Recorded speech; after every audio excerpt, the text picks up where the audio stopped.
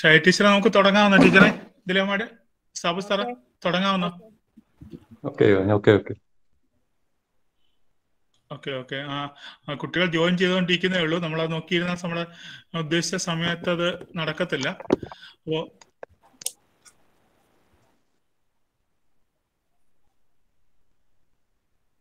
നമ്മുടെ പരിപാടിയിലേക്ക് കടക്കുകയാണ്.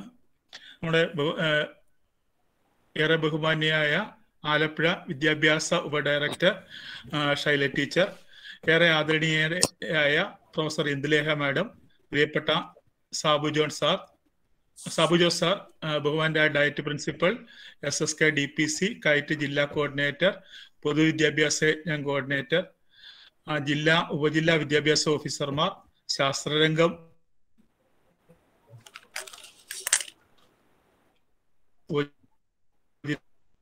ജില്ലാ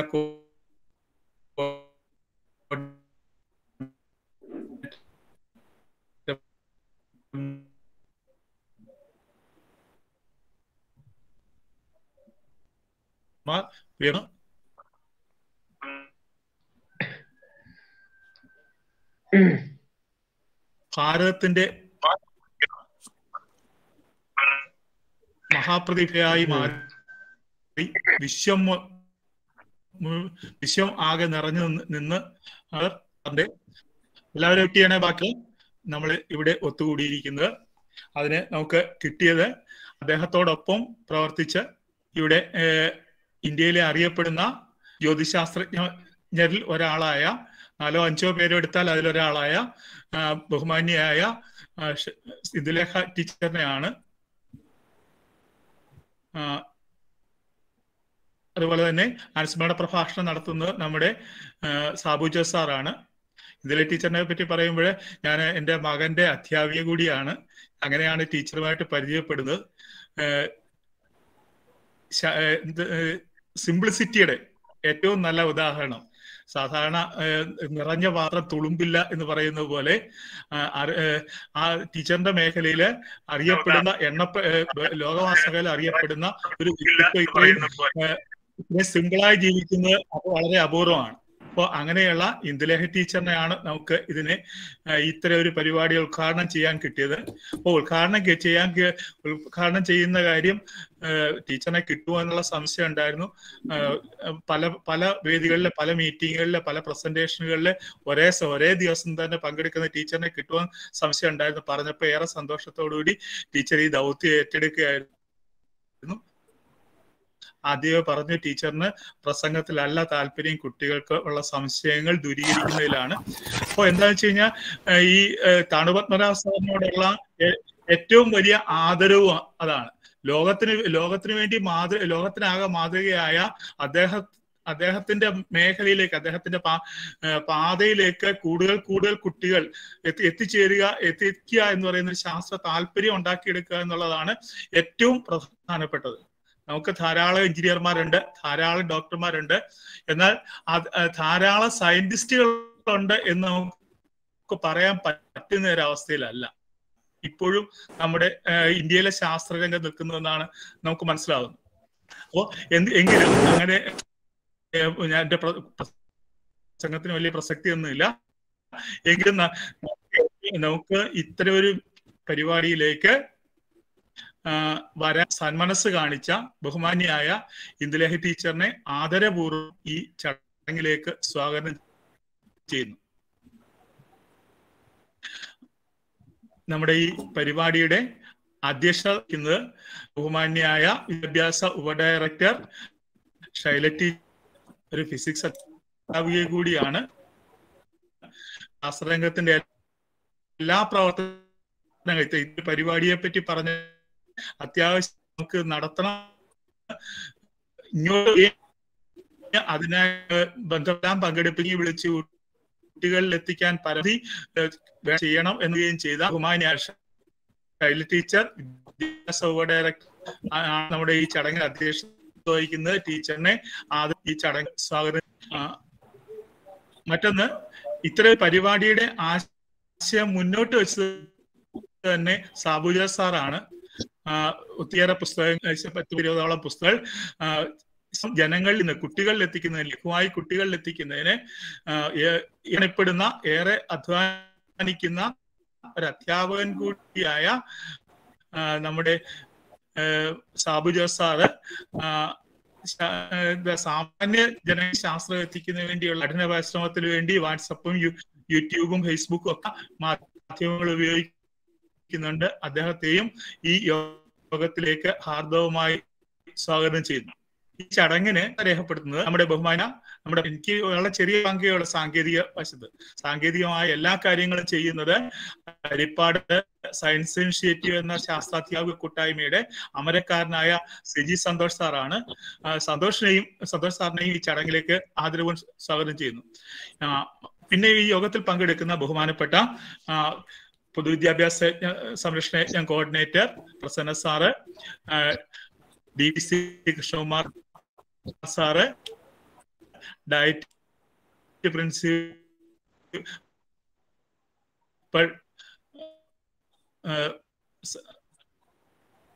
ഇമ്മാനുവൽ സാറ് തുടങ്ങി നമ്മുടെ, അതുപോലെ തന്നെ കൈറ്റ് ജില്ലാ കോർഡിനേറ്റർ ഹിഷി സാറ് തുടങ്ങി ബഹുമാനായ പ്രിയപ്പെട്ട ശാസ്ത്രജ്ഞർക്കും ഈ ചടങ്ങിലേക്ക് ഔപചാരികമായി സ്വാഗതം ചെയ്യുന്നു.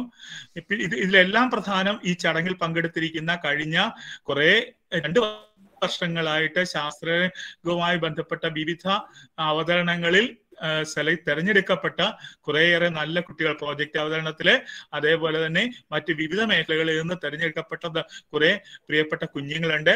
അവരെയാണ് ഇതിലെല്ലാം പ്രധാനമായിട്ട് സ്വാഗതം ചെയ്യേണ്ടത്. നിങ്ങൾ അയച്ചു തന്ന ചോദ്യങ്ങളെല്ലാം സോർട്ട് ചെയ്തിട്ട് ഒരേപോലെയുള്ള ചോദ്യങ്ങൾ പലരും തന്നത് പ്രത്യേകം ആക്കിയിട്ട് അത് നമ്മുടെ ബഹുമാന്യായ ഇന്ദുലഹ ടീച്ചറിനെ ഏൽപ്പിച്ചിട്ടുണ്ട്. ടീച്ചർ അതിനോട് ഓരോന്നിനും മറുപടി പറയുക എന്ന് പറയുന്ന പ്രായോഗികമായി നടക്കുന്ന കാര്യമല്ല. പ്രസക്തമായ കുറെ കാര്യങ്ങൾക്കെങ്കിലും ടീച്ചർ നിങ്ങൾക്ക് മനസ്സിലാകുന്ന രീതിയിൽ പറയാൻ അറിയാവുന്ന അപൂർവം ചിലരിൽ ഒരാളാണ് ടീച്ചർ. അതുകൊണ്ട് ടീച്ചർ തീർച്ചയായും പറയും. സ്വാഗത പ്രസംഗത്തിന് വലിയ പ്രസക്തിയൊന്നുമില്ല, പ്രസംഗത്തിനല്ല പ്രസക്തി, ക്ലാസ്സുകൾക്കാണ്. അതുകൊണ്ട് നമ്മുടെ ഈ ചടങ്ങിൽ പങ്കെടുത്ത, അതുപോലെ തന്നെ ലോകവാസകല യൂട്യൂബ്, ഫേസ്ബുക്ക്, അതുപോലെ തന്നെ റേഡിയോ സയൻഷ്യയുടെ യൂട്യൂബ് ലിങ്ക്, നമ്മുടെ ഓഡിയോ ലിങ്ക് തുടങ്ങി ലോകവാസകലയുള്ള വിവിധ ഭാഗങ്ങളിലുള്ള ആളുകൾ ബഹുമാന്യായ ഇന്ദുലേഖ ടീച്ചറിന്റെയും സാബുജാൻ സാറിന്റെയും ക്ലാസ് ഔപചാരികതയുടെ പേരിൽ മാത്രം ഈ ചടങ്ങിലേക്ക് സ്വാഗതം ചെയ്തുകൊണ്ട് നിർത്തുന്നു. ഷൈൽ ടീച്ചറെ. നമസ്കാരം. ഇന്ന് നമ്മളെ വിട്ടുപിരിഞ്ഞു പോയ പ്രശസ്ത ടീച്ചറെ വീഡിയോ ഒന്ന് ഓൺ ചെയ്യണേ. വീഡിയോ ഓണാ സാറേ? ഓണാണ്. ഓക്കെ. പ്രശസ്ത ശാസ്ത്രജ്ഞൻ താണു പത്മനാഭൻ സാറിന്റെ അനുസ്മരണമാണ് ഇന്ന് ആലപ്പുഴ വിദ്യാഭ്യാസ ജില്ലയിലെ ശാസ്ത്ര രംഗത്തിന്റെ നേതൃത്വത്തിൽ നടന്നുകൊണ്ടിരിക്കുന്നത്. ഈ ചടങ്ങ് ഉദ്ഘാടനം ചെയ്യാൻ എത്തിയിരിക്കുന്ന ഏറ്റവും ആദരണീയായ പ്രൊഫസർ ഇന്ദുലേഖ ടീച്ചർ, അതുപോലെ അനുസ്മരണ പ്രഭാഷണം നടത്തുന്ന സാബു സാറ്, ഇതിന്റെ കോർഡിനേറ്റർ ഉണ്ണികൃഷ്ണ സാറ്, നമ്മുടെ വിദ്യാഭ്യാസ ജില്ലയിലെ വിവിധ ഓഫീസർമാരെ, അധ്യാപകരെ, പ്രിയപ്പെട്ട കുട്ടികളെ, രക്ഷിതാക്കളെ, നമുക്കറിയാം നമുക്ക് ഏറ്റവും അഭിമാനമായിരുന്ന ഒരു വലിയ ബഹുമുഖ പ്രതിഭയുടെ നിര്യാണമാണ് നമ്മളെ ഇന്ന് ദുഃഖത്തിലേക്ക് എത്തിച്ചിരിക്കുന്നത്. നമ്മളെ അനുസ്മരണ യോഗം സംഘടിപ്പിച്ചിട്ടുണ്ട്. തിരുവനന്തപുരത്ത് കരമനയിൽ ജനിച്ച് യൂണിവേഴ്സിറ്റി കോളേജിലെ ബിരുദാനന്തര ബിരുദവും നേടി ഭൗതികശാസ്ത്രത്തിൽ ഡിഗ്രിക്ക് സ്വർണ്ണ മെഡലോടുകൂടിയാണ് അദ്ദേഹം കോളേജ് വിട്ടിറങ്ങിയത്. പിന്നീട് 83 ബോംബെയിലെ PhD ഓടുകൂടി ഗവേഷണം തുടങ്ങി. ഈ അടുത്ത സമയത്ത് വരെ പൂനെയിലെ ഗവേഷണ കേന്ദ്രത്തിലായിരുന്നു അദ്ദേഹം വർക്ക് ചെയ്തിരുന്നത്. ചെറുപ്പകാലത്ത് തന്നെ അദ്ദേഹത്തിന്റെ വായനയാണ് അദ്ദേഹത്തെ ഇത്ര വലിയൊരു ബഹുമുഖ പ്രതിഭ, ഒരു ശാസ്ത്രജ്ഞനാകാൻ കാരണമാക്കിയെന്ന് നമുക്ക് എല്ലാവർക്കും അറിയാം. അദ്ദേഹത്തിന്റെ ചെറുപ്പത്തിലെ അഗാധമായ ആ വായനയാണ് കണക്കിലും ഫിസിക്സിലേക്കും അദ്ദേഹത്തെ ശ്രദ്ധ തിരിച്ചത്. അവസാന വർഷ ബിരുദ വിദ്യാർത്ഥിയായിരുന്ന സമയത്ത് തന്നെ അദ്ദേഹം വലിയൊരു പ്രബന്ധം എഴുതിയിട്ടുണ്ട്. ഫീൽഡ് സമവാക്യങ്ങളെ കുറിച്ച് എഴുതിയ പ്രബന്ധം ഇന്ത്യൻ അക്കാദമി ഓഫ് സയൻസിന്റെ ഫിസിക്സ് ജേണലായ പ്രമാണിയിൽ പ്രസിദ്ധീകരിച്ചിരിക്കുന്നു. അപ്പോൾ ആ ഒരു ചെറിയ പ്രായത്തിൽ തന്നെ അദ്ദേഹം ശാസ്ത്രജ്ഞനായി തന്നെ തുടക്കം കുറിച്ചു. നമുക്കറിയാം, ഇന്ന് ജീവിച്ചിരുന്നെങ്കിൽ ലോകത്തിനും നമ്മുടെ ഇന്ത്യ മഹാരാജ്യത്തിനും കേരളത്തിനും തിരുവനന്തപുരത്തിനും കരമനയ്ക്കും നമുക്ക് എല്ലാവർക്കും വലിയൊരു നോബൽ പ്രൈസ് ജേതാവിനെയാണ് ലഭിക്കേണ്ടിയിരുന്നത്. അതാണ് ഇന്ന് നമുക്ക് നഷ്ടമായിരിക്കുന്നത്. അദ്ദേഹം ഒരുപാട് പഠന ഗ്രന്ഥങ്ങൾ, അതായത് 300-ലധികം ഗവേഷണങ്ങളാണ് അദ്ദേഹം ഗവേഷണ ഗ്രന്ഥങ്ങളാണ് പ്രസിദ്ധീകരിച്ചിരിക്കുന്നത്. ഗ്രാവിറ്റി, ക്വാണ്ടം ഗ്രാവിറ്റി, കോസ്മോളജി എന്നീ മേഖലയിലാണ് കൂടുതൽ ഗവേഷണ പ്രബന്ധങ്ങളും പ്രസിദ്ധീകരിച്ചിരിക്കുന്നത്. ക്വാണ്ടം സിദ്ധാന്തം പഠിപ്പിച്ചിരുന്നുകൊണ്ട് അദ്ദേഹത്തെ ക്വാണ്ടം സ്വാമി എന്നും വിളിച്ചിരുന്നതായിട്ട് അറിയാൻ കഴിഞ്ഞിട്ടുണ്ട്. ഇന്ന് സ്വാഗത പ്രാസംഗികൻ പറഞ്ഞ പോലെ നമുക്ക് ഏറ്റവും പ്രധാനമായുള്ള നമ്മുടെ ഇന്ദുലേഖ ടീച്ചറിന്റെയും സാബു സാറിന്റെയും ഒക്കെ സംസാരങ്ങളാണ് നമ്മുടെ കുട്ടികൾക്ക് ഏറ്റവും പ്രചോദനമാവേണ്ടത്. ഇന്ന് ഈ അനുസ്മരണം നമ്മൾ നടത്തുന്നതിൽ കൂടി നമ്മുടെ കുഞ്ഞുങ്ങൾക്ക് അദ്ദേഹത്തെ കുറിച്ച് കൂടുതൽ അറിയാനും, അതുപോലെ നമ്മുടെ വിശിഷ്ട വ്യക്തികളിൽ നിന്നുള്ള സംസാരം, അവരുടെ അനുഭവങ്ങളിൽ നിന്നൊക്കെ നമ്മുടെ കുട്ടികൾക്ക് കൂടുതൽ പ്രചോദനം ഉണ്ടാകുന്ന ഒരു മീറ്റിംഗ് ആണ് നടക്കാൻ പോകുന്നത്. അതുകൊണ്ട് കൂടുതലായി ഞാൻ സംസാരിക്കുന്നില്ല. ഏറെ ആദരവോടെ കോട്ടയം MG യൂണിവേഴ്സിറ്റിയിലെ ഡിപ്പാർട്ട്മെന്റ് ഫിസിക്സിലെ വിസിറ്റിംഗ് അസോസിയേറ്റായ പ്രൊഫസർ താണു പത്മനാഭൻ സാറിനോടൊപ്പം പഠിച്ചതും ജോലി ചെയ്തതുമായ ഒരു വിശിഷ്ട വ്യക്തിത്വത്തെയാണ് നമ്മൾ ഉദ്ഘാടനം ചെയ്യാൻ നമുക്ക് ലഭിച്ചിരിക്കുന്നത്. ഏറെ ആദരവോടെ ഇന്ദുലേഖ ടീച്ചറെ ഈ ചടങ്ങ് ഉദ്ഘാടനം ചെയ്യാനായി ഞാൻ ക്ഷണിക്കുന്നു. Teacher.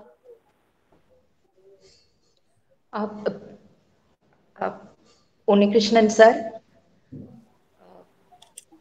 Shaila teacher, Sabu Jose sir,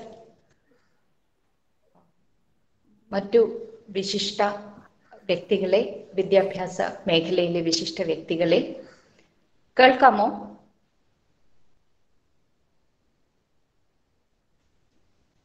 hello, കേൾക്കുന്നുണ്ടോ?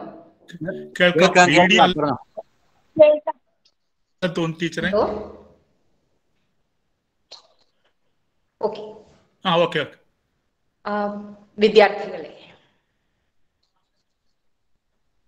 കുറച്ചുകൂടെ അടുത്തിരിക്കാം.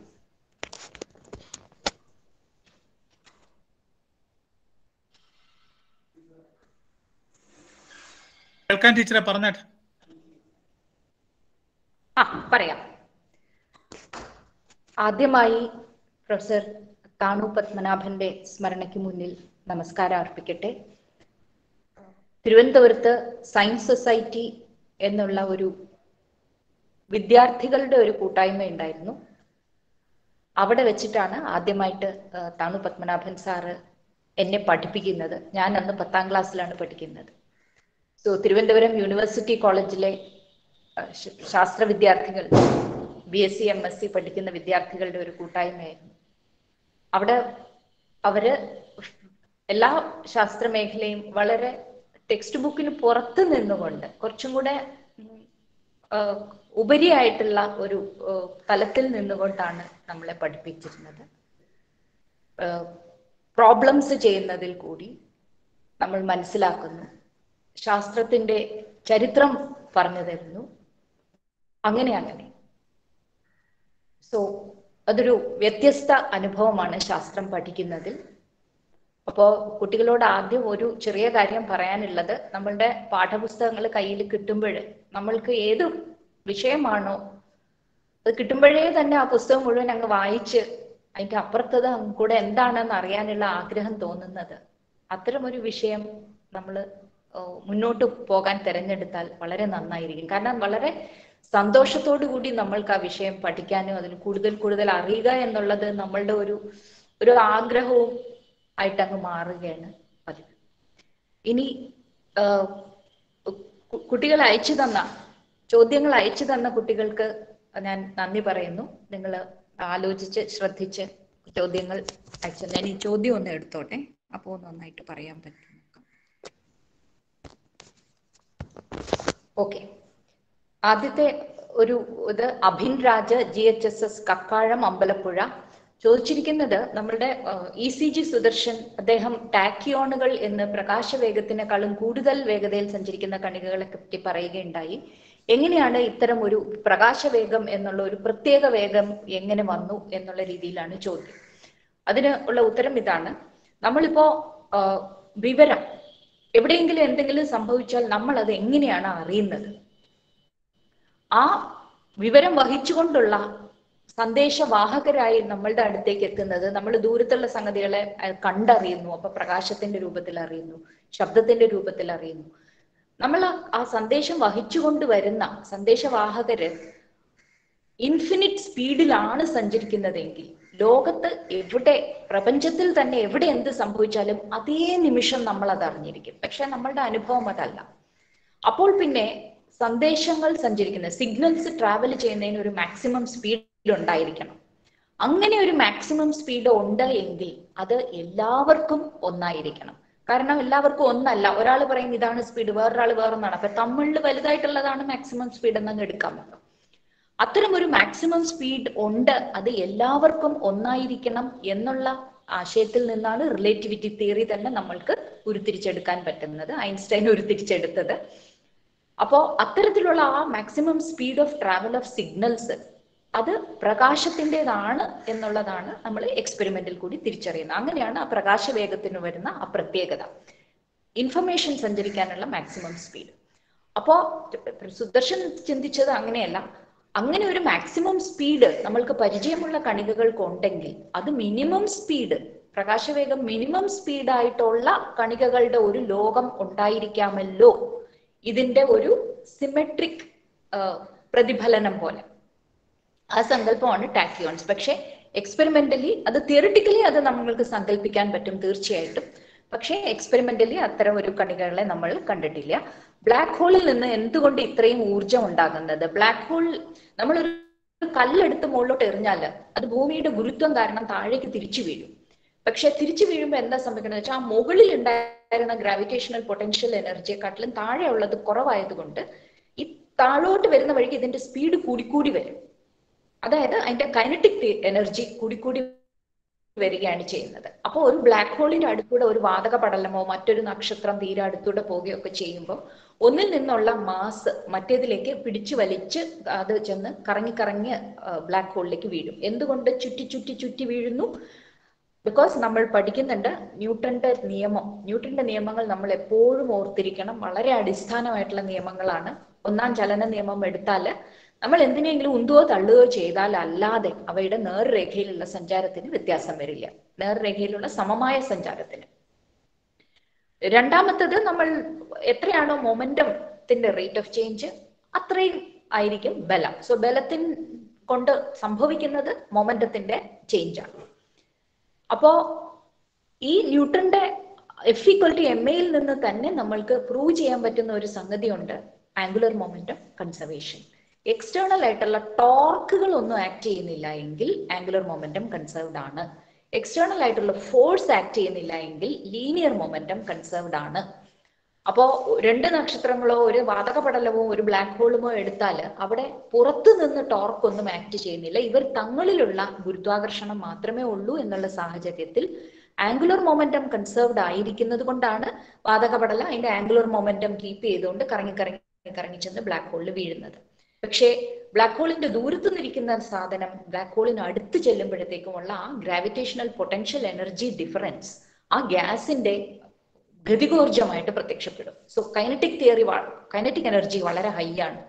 അങ്ങനെ ഹൈ സ്പീഡ് വാതകങ്ങൾ ഇങ്ങനെ വീശി അടിച്ച് കറങ്ങിയാണ് ചെന്ന് വീഴുന്നത്. അപ്പൊ അവ തങ്ങളില് വാതക ലെയറുകൾ തങ്ങളിൽ ഉരസിയുള്ള ഫ്രിക്ഷൻ കൊണ്ട് അത് ചൂടായിട്ട് ചൂടായ വാതകത്തിൽ നിന്നാണ് പ്രസരിക്കുന്നതാണ് ആ ഊർജം. Ultimately black ഹോളിന്റെ potential energy, black ഹോളിലേക്ക് വീഴുമ്പോൾ ഉള്ള ആ പൊട്ടൻഷ്യൽ എനർജി ആണ് കൈനറ്റിക് എനർജി ആയിട്ട് മാറി അതിൽ നിന്ന് പ്രകാശോർജമായിട്ട് മാറി പ്രസരിച്ച് നമ്മളുടെ അടുത്ത് എത്തുന്നത്. ഇത് കൂടാതെ നമ്മൾ ഒരു ബ്ലാക്ക് ഹോളിന്റെ സാധാരണ സങ്കല്പം അതിൽ നിന്ന് പ്രകാശത്തിന്റെ വേഗതയിൽ പോകുന്ന സംഗതികൾക്ക് പോലും പുറമേക്ക് പോകാൻ പറ്റില്ല എന്നുള്ളതാണ്. അപ്പോൾ പക്ഷേ ഇത് ഒരു ക്ലാസിക്കൽ സങ്കല്പമാണ്. ക്ലാസിക്കൽ സങ്കല്പം എന്ന് വെച്ചാൽ ക്വാണ്ടം സങ്കല്പങ്ങൾ വരുന്നതിന് മുൻപ് ഉണ്ടായിരുന്ന ഫിസിക്സിൽ നമ്മൾക്ക് ഫിസിക്സ് ഉണ്ടായിരുന്നു, ന്യൂട്ടൺസ് ലോ ഉണ്ടായിരുന്നു, മാക്സ്വെൽസ് ഇക്വേഷൻസ് ഉണ്ടായിരുന്നു, ഇലക്ട്രോഡൈനാമിക്സ് തിയറി ഒക്കെ ഉണ്ടായിരുന്നു. അവയൊക്കെ വെച്ച് നമ്മൾ കാണുന്ന കാര്യങ്ങളെ നമ്മൾക്ക് വിവരിക്കാൻ പറ്റി. ഓർക്കണം, ഫിസിക്സ് പ്രകൃതി നിയമങ്ങളെ പറ്റി നമ്മൾ പഠിക്കുന്നതും എന്തുകൊണ്ട് പ്രകൃതിയിൽ ഇത്തരം നിയമങ്ങൾ നമ്മൾ കാണുന്നു എന്നത് തിരിച്ചറിയുന്നതും ആണ്. ക്വാണ്ടം സങ്കല്പങ്ങളെ നമ്മൾ ബ്ലാക്ക് ഹോൾ എന്ന ക്ലാസിക്കൽ സങ്കല്പത്തിനോട് ചേർത്ത് വെച്ച് ചിന്തിക്കുമ്പോഴാണ് ഹോക്കിംഗ് പറഞ്ഞത്, ഇല്ല, ബ്ലാക്ക് ഹോളിൽ നിന്നും കണങ്ങൾ പുറത്തേക്ക് വരാം, ബ്ലാക്ക് ഹോളിനും റേഡിയേറ്റ് ചെയ്യാൻ പറ്റും. പക്ഷെ അതിന്റെ റേറ്റ് സാധാരണ ഒരു സൂര്യന്റെ അത്ര മാസമൊക്കെ ഉള്ള ബ്ലാക്ക് ഹോളിനൊക്കെ വളരെ വളരെ വളരെ കുറവാണ്. ബ്ലാക്ക് ഹോളിന്റെ മാസ് തീരെ കുഞ്ഞാണെങ്കിൽ ഭയങ്കര ഹൈ ടെമ്പറേച്ചറും ഭയങ്കര റേഡിയേഷൻ കാണുള്ളൂ. പക്ഷെ ഒരു സാധാരണ നമ്മൾ ആസ്ട്രോണമി വഴി പ്രപഞ്ചത്തിലുണ്ട് എന്ന് മനസ്സിലാക്കി എടുത്തിട്ടുള്ള ബ്ലാക്ക് ഹോളുകൾ അത്ര ഭയങ്കരമായിട്ട് പ്രകാശമാനമായിട്ടുള്ള രീതിയിൽ ഈ ക്വാണ്ടം കാരണങ്ങൾ കൊണ്ട് പ്രകാശം പൊഴിക്കുന്ന അവസ്ഥയിൽ എത്തണമെങ്കിൽ പ്രപഞ്ചത്തിന്റെ ആയുസ്സിനേക്കാൾ എത്രയോ നീണ്ട ഒരു കാലം തന്നെ കഴിയേണ്ടിയിരിക്കുന്നു. അപ്പൊ നമ്മൾ ഈ അടുത്ത കാലത്തൊന്നും അതൊന്നും കാണാൻ പോകുമില്ല എന്നാണ് ഇത്. സൂര്യൻ ഒരു റെഡ് ജയന്റ് ആയി ഭൂമി അടക്കമുള്ള സൗരയൂഥത്തിലെ ഗ്രഹങ്ങളെ വിഴുങ്ങും. ഇതിന് കാരണം എന്താണ്? അപ്പൊ ഒരു നക്ഷത്രം എന്താണ് എന്ന് അറിഞ്ഞാലേ പറ്റുള്ളൂ. അതിനെപ്പറ്റി വേറെയും ചോദ്യങ്ങൾ ഉണ്ടായിരുന്നു. നമ്മളുടെ നിത്യ അനുഭവത്തില് നമ്മളൊരു മേശയോ കസേരയോ ചുറ്റും കാണുന്ന ഭൂമി ഒഴികെയുള്ള ഏത് വസ്തുവിനെ നോക്കിയാലും ഗുരുത്വാകർഷണം എല്ലാ വസ്തുക്കളും തങ്ങളിലുണ്ട് എന്ന് യൂണിവേഴ്സൽ ലോ ഓഫ് ഗ്രാവിറ്റേഷനിൽ നമ്മൾ പഠിക്കും. അങ്ങനെയാണെങ്കിൽ ഇതിന് എല്ലാ വസ്തുക്കളും ഗ്രാവിറ്റേഷനിൽ അട്രാക്ട് ചെയ്യുന്നുണ്ടല്ലോ, പിന്നെ എന്താണ് എല്ലാം കൂടെ തങ്ങളിൽ ഒട്ടിച്ചേർന്ന് കൂടി അങ്ങ് ഈ ഫോഴ്സിന്റെ കീഴിൽ ചേരാത്തത് എന്ന് നമ്മൾ ചിന്തിക്കുമ്പോൾ ഒരു മുന്നിൽ കാണുന്ന ഈ ബുക്കോ നിങ്ങളുടെ ഫോണോ എല്ലാം ഗുരുത്വാകർഷണത്തിന് വിധേയമാണ്. തങ്ങളിൽ ഇതിന്റെ ഓരോ ഭാഗവും അങ്ങോട്ടും ഇങ്ങോട്ടും ആകർഷിക്കുന്നുണ്ട്.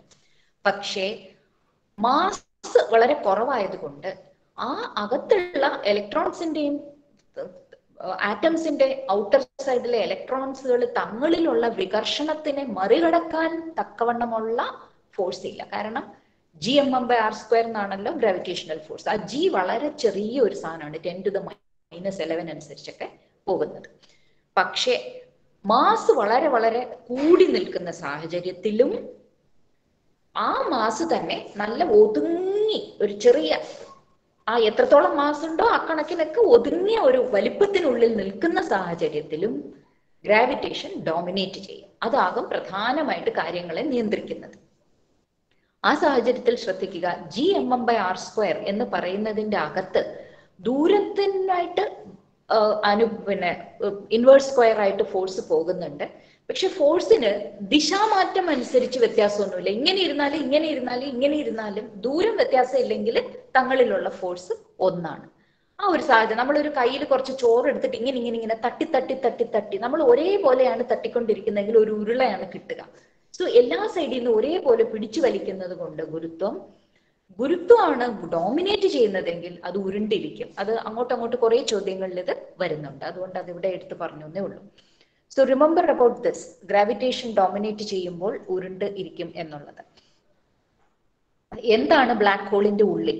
ഈ ബ്ലാക്ക് ഹോളിന്റെ ഉള്ളിൽ എന്താണെന്ന് പറയണമെന്നുണ്ടെങ്കിൽ നമ്മൾ ആദ്യം സ്പേസ് എന്താണ്, ടൈം എന്താണ് എന്നുള്ളത് ശ്രദ്ധിക്കണം.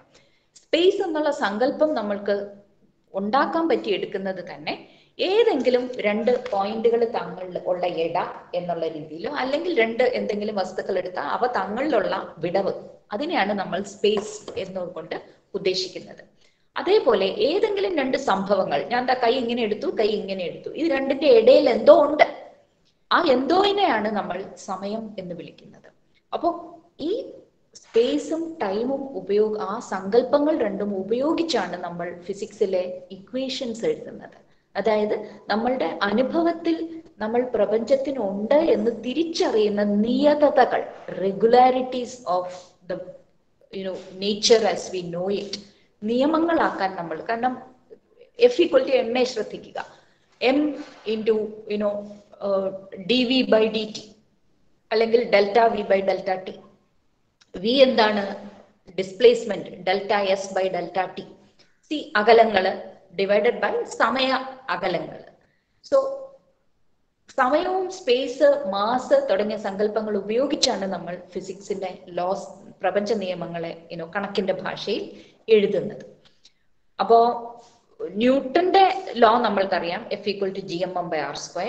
പക്ഷെ ശ്രദ്ധിക്കുക, നമ്മൾ ഏതെങ്കിലും രണ്ട് സാധനങ്ങൾ, ഈ രണ്ടിന്റെ മാസ് വ്യത്യാസമാണ്, നിങ്ങൾക്ക് വീട്ടിൽ തന്നെ ചെയ്തു നോക്കാൻ അത്ഭുതം തോന്നും. ഒരു ചെറുനാരങ്ങയോ ഒരു നെല്ലിക്കയോ ഒരു ചേനയോ, അത് മെത്തയുടെ പുറത്തങ്ങാനും ഇടേണ്ടി വരും, ഒരിങ്ങനെ പിടിച്ചിട്ട് ഒരുമിച്ച് അങ്ങ് വിട്ടു നോക്കുക. ഈ ചെറിയ സാധനവും ഈ മാസുള്ള സാധനവും ഒരേ കണക്കിന് ഇങ്ങനെ വീഴുന്നത് കാരണം നമുക്ക് അത്ഭുതം തോന്നും.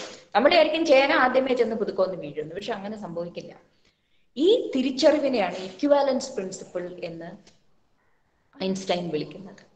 അതായത് ഗുരുത്വാകർഷണം എല്ലാ വസ്തുക്കളിലും, ഒരിടത്തിരിക്കുന്ന എല്ലാ വസ്തുക്കളിലും ഭൂമിയിലുള്ള ആകർഷണം നോക്കിയാൽ ഒരേ കണക്കിന് ഇങ്ങനെ വീഴുന്നതായിട്ടുള്ള രീതി. പക്ഷെ നമ്മളുടെ ന്യൂട്ടൺസ് ലോ എന്താ പറയണത്? F=ma, acceleration force divided by mass. അപ്പൊ മാസ് കൂടിയ സാധനം കുറഞ്ഞ ആക്സിലറേറ്റഡ് ആവണം. ഒരു നിശ്ചിത ഫോഴ്സ് അപ്ലൈ ചെയ്താൽ, നമ്മൾ ബസ്സിനെ തള്ളി നോക്കണു, സൈക്കിള് തള്ളി നോക്കണു, ഒരേ തള്ളാണ് അപ്ലൈ ചെയ്യണമെങ്കിൽ സൈക്കിൾ അങ്ങ് ഓടിപ്പോകും, ബസ് അനങ്ങുമില്ല. കാരണം അത്രയ്ക്ക് ഫോഴ്സ് കൊടുത്താലേ അത് അനങ്ങുള്ളൂ. പക്ഷേ ഗുരുത്വാകർഷണം അങ്ങനെയല്ല കാണിക്കുന്നത്. മാസ് ഇൻഡിപെൻഡന്റ് ആയിട്ടുള്ള ആക്സിലറേഷൻ കാണിക്കുന്നു. അതിനെ ഐൻസ്റ്റൈൻ സങ്കല്പിച്ചെടുത്തു.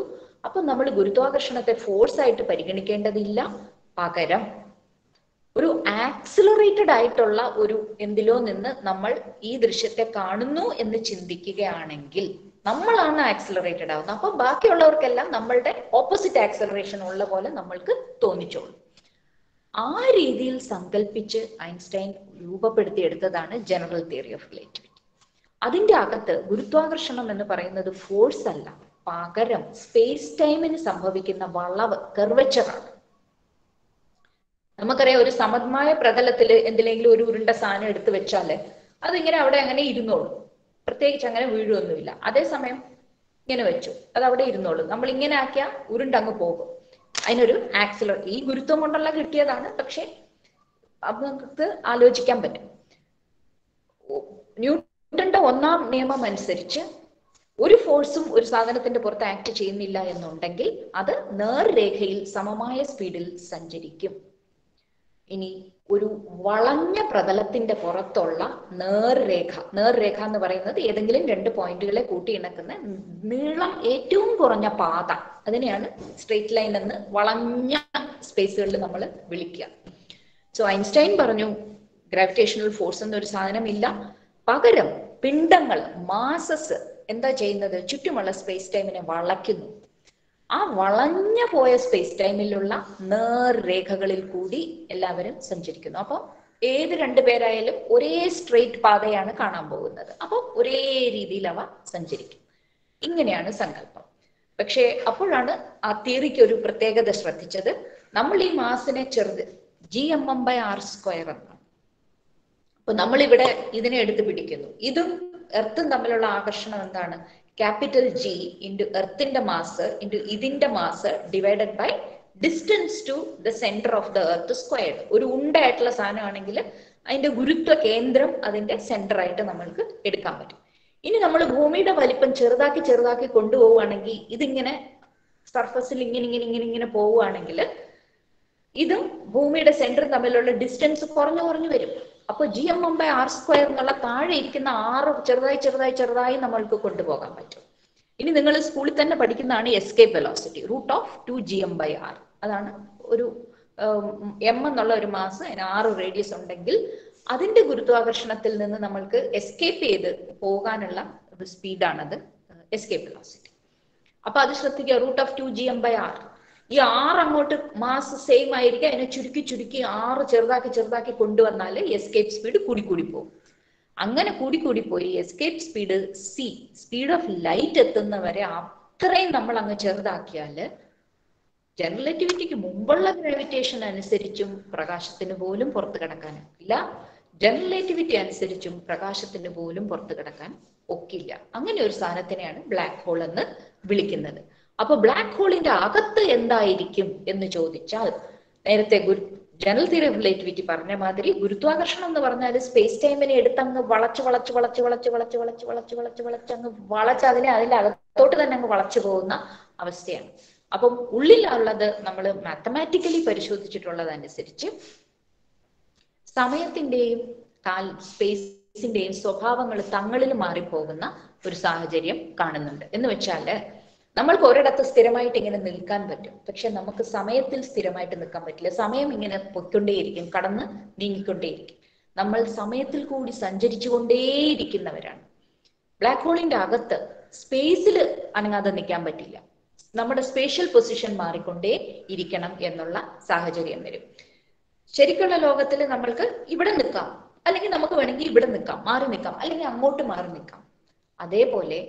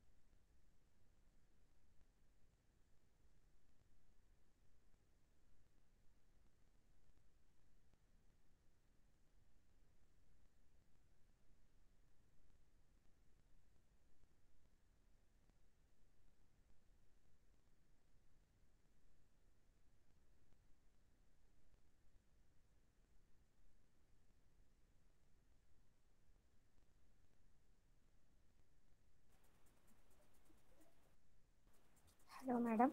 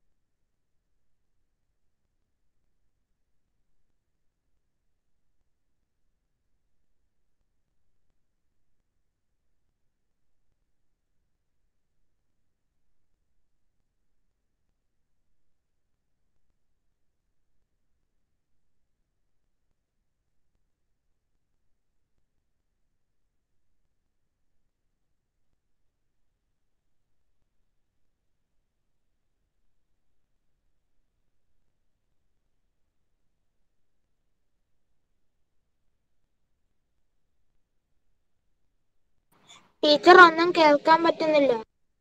കേൾക്കാൻ പറ്റുമോ? ഇപ്പം കേൾക്കാം സാർ. ടീച്ചറിന്റെ നെറ്റ് എന്തോ കംപ്ലൈന്റ് ആയത്. ഇപ്പൊ ജോയിൻ ചെയ്യും. ടീച്ചർ ജോയിൻ ചെയ്യും. Okay sir. Okay sir.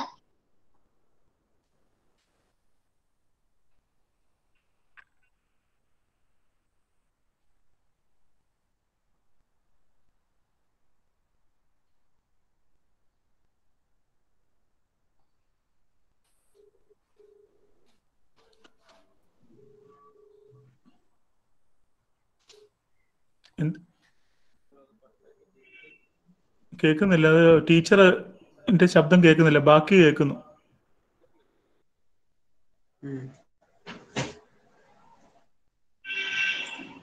Teacher ഉണ്ടോ? വീഡിയോ ഉണ്ടോ?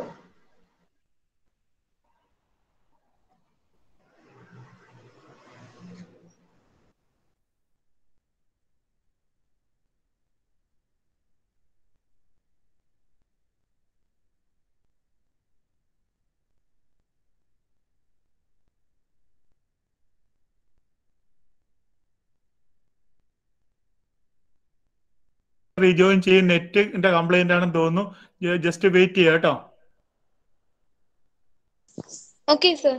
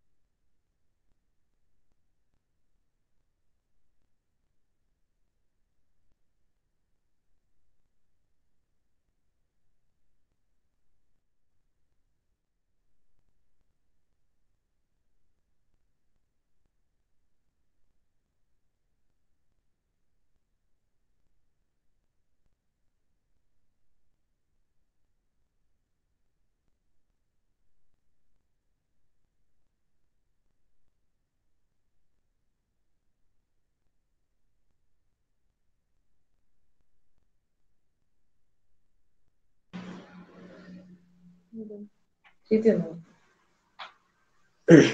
ടീച്ചറും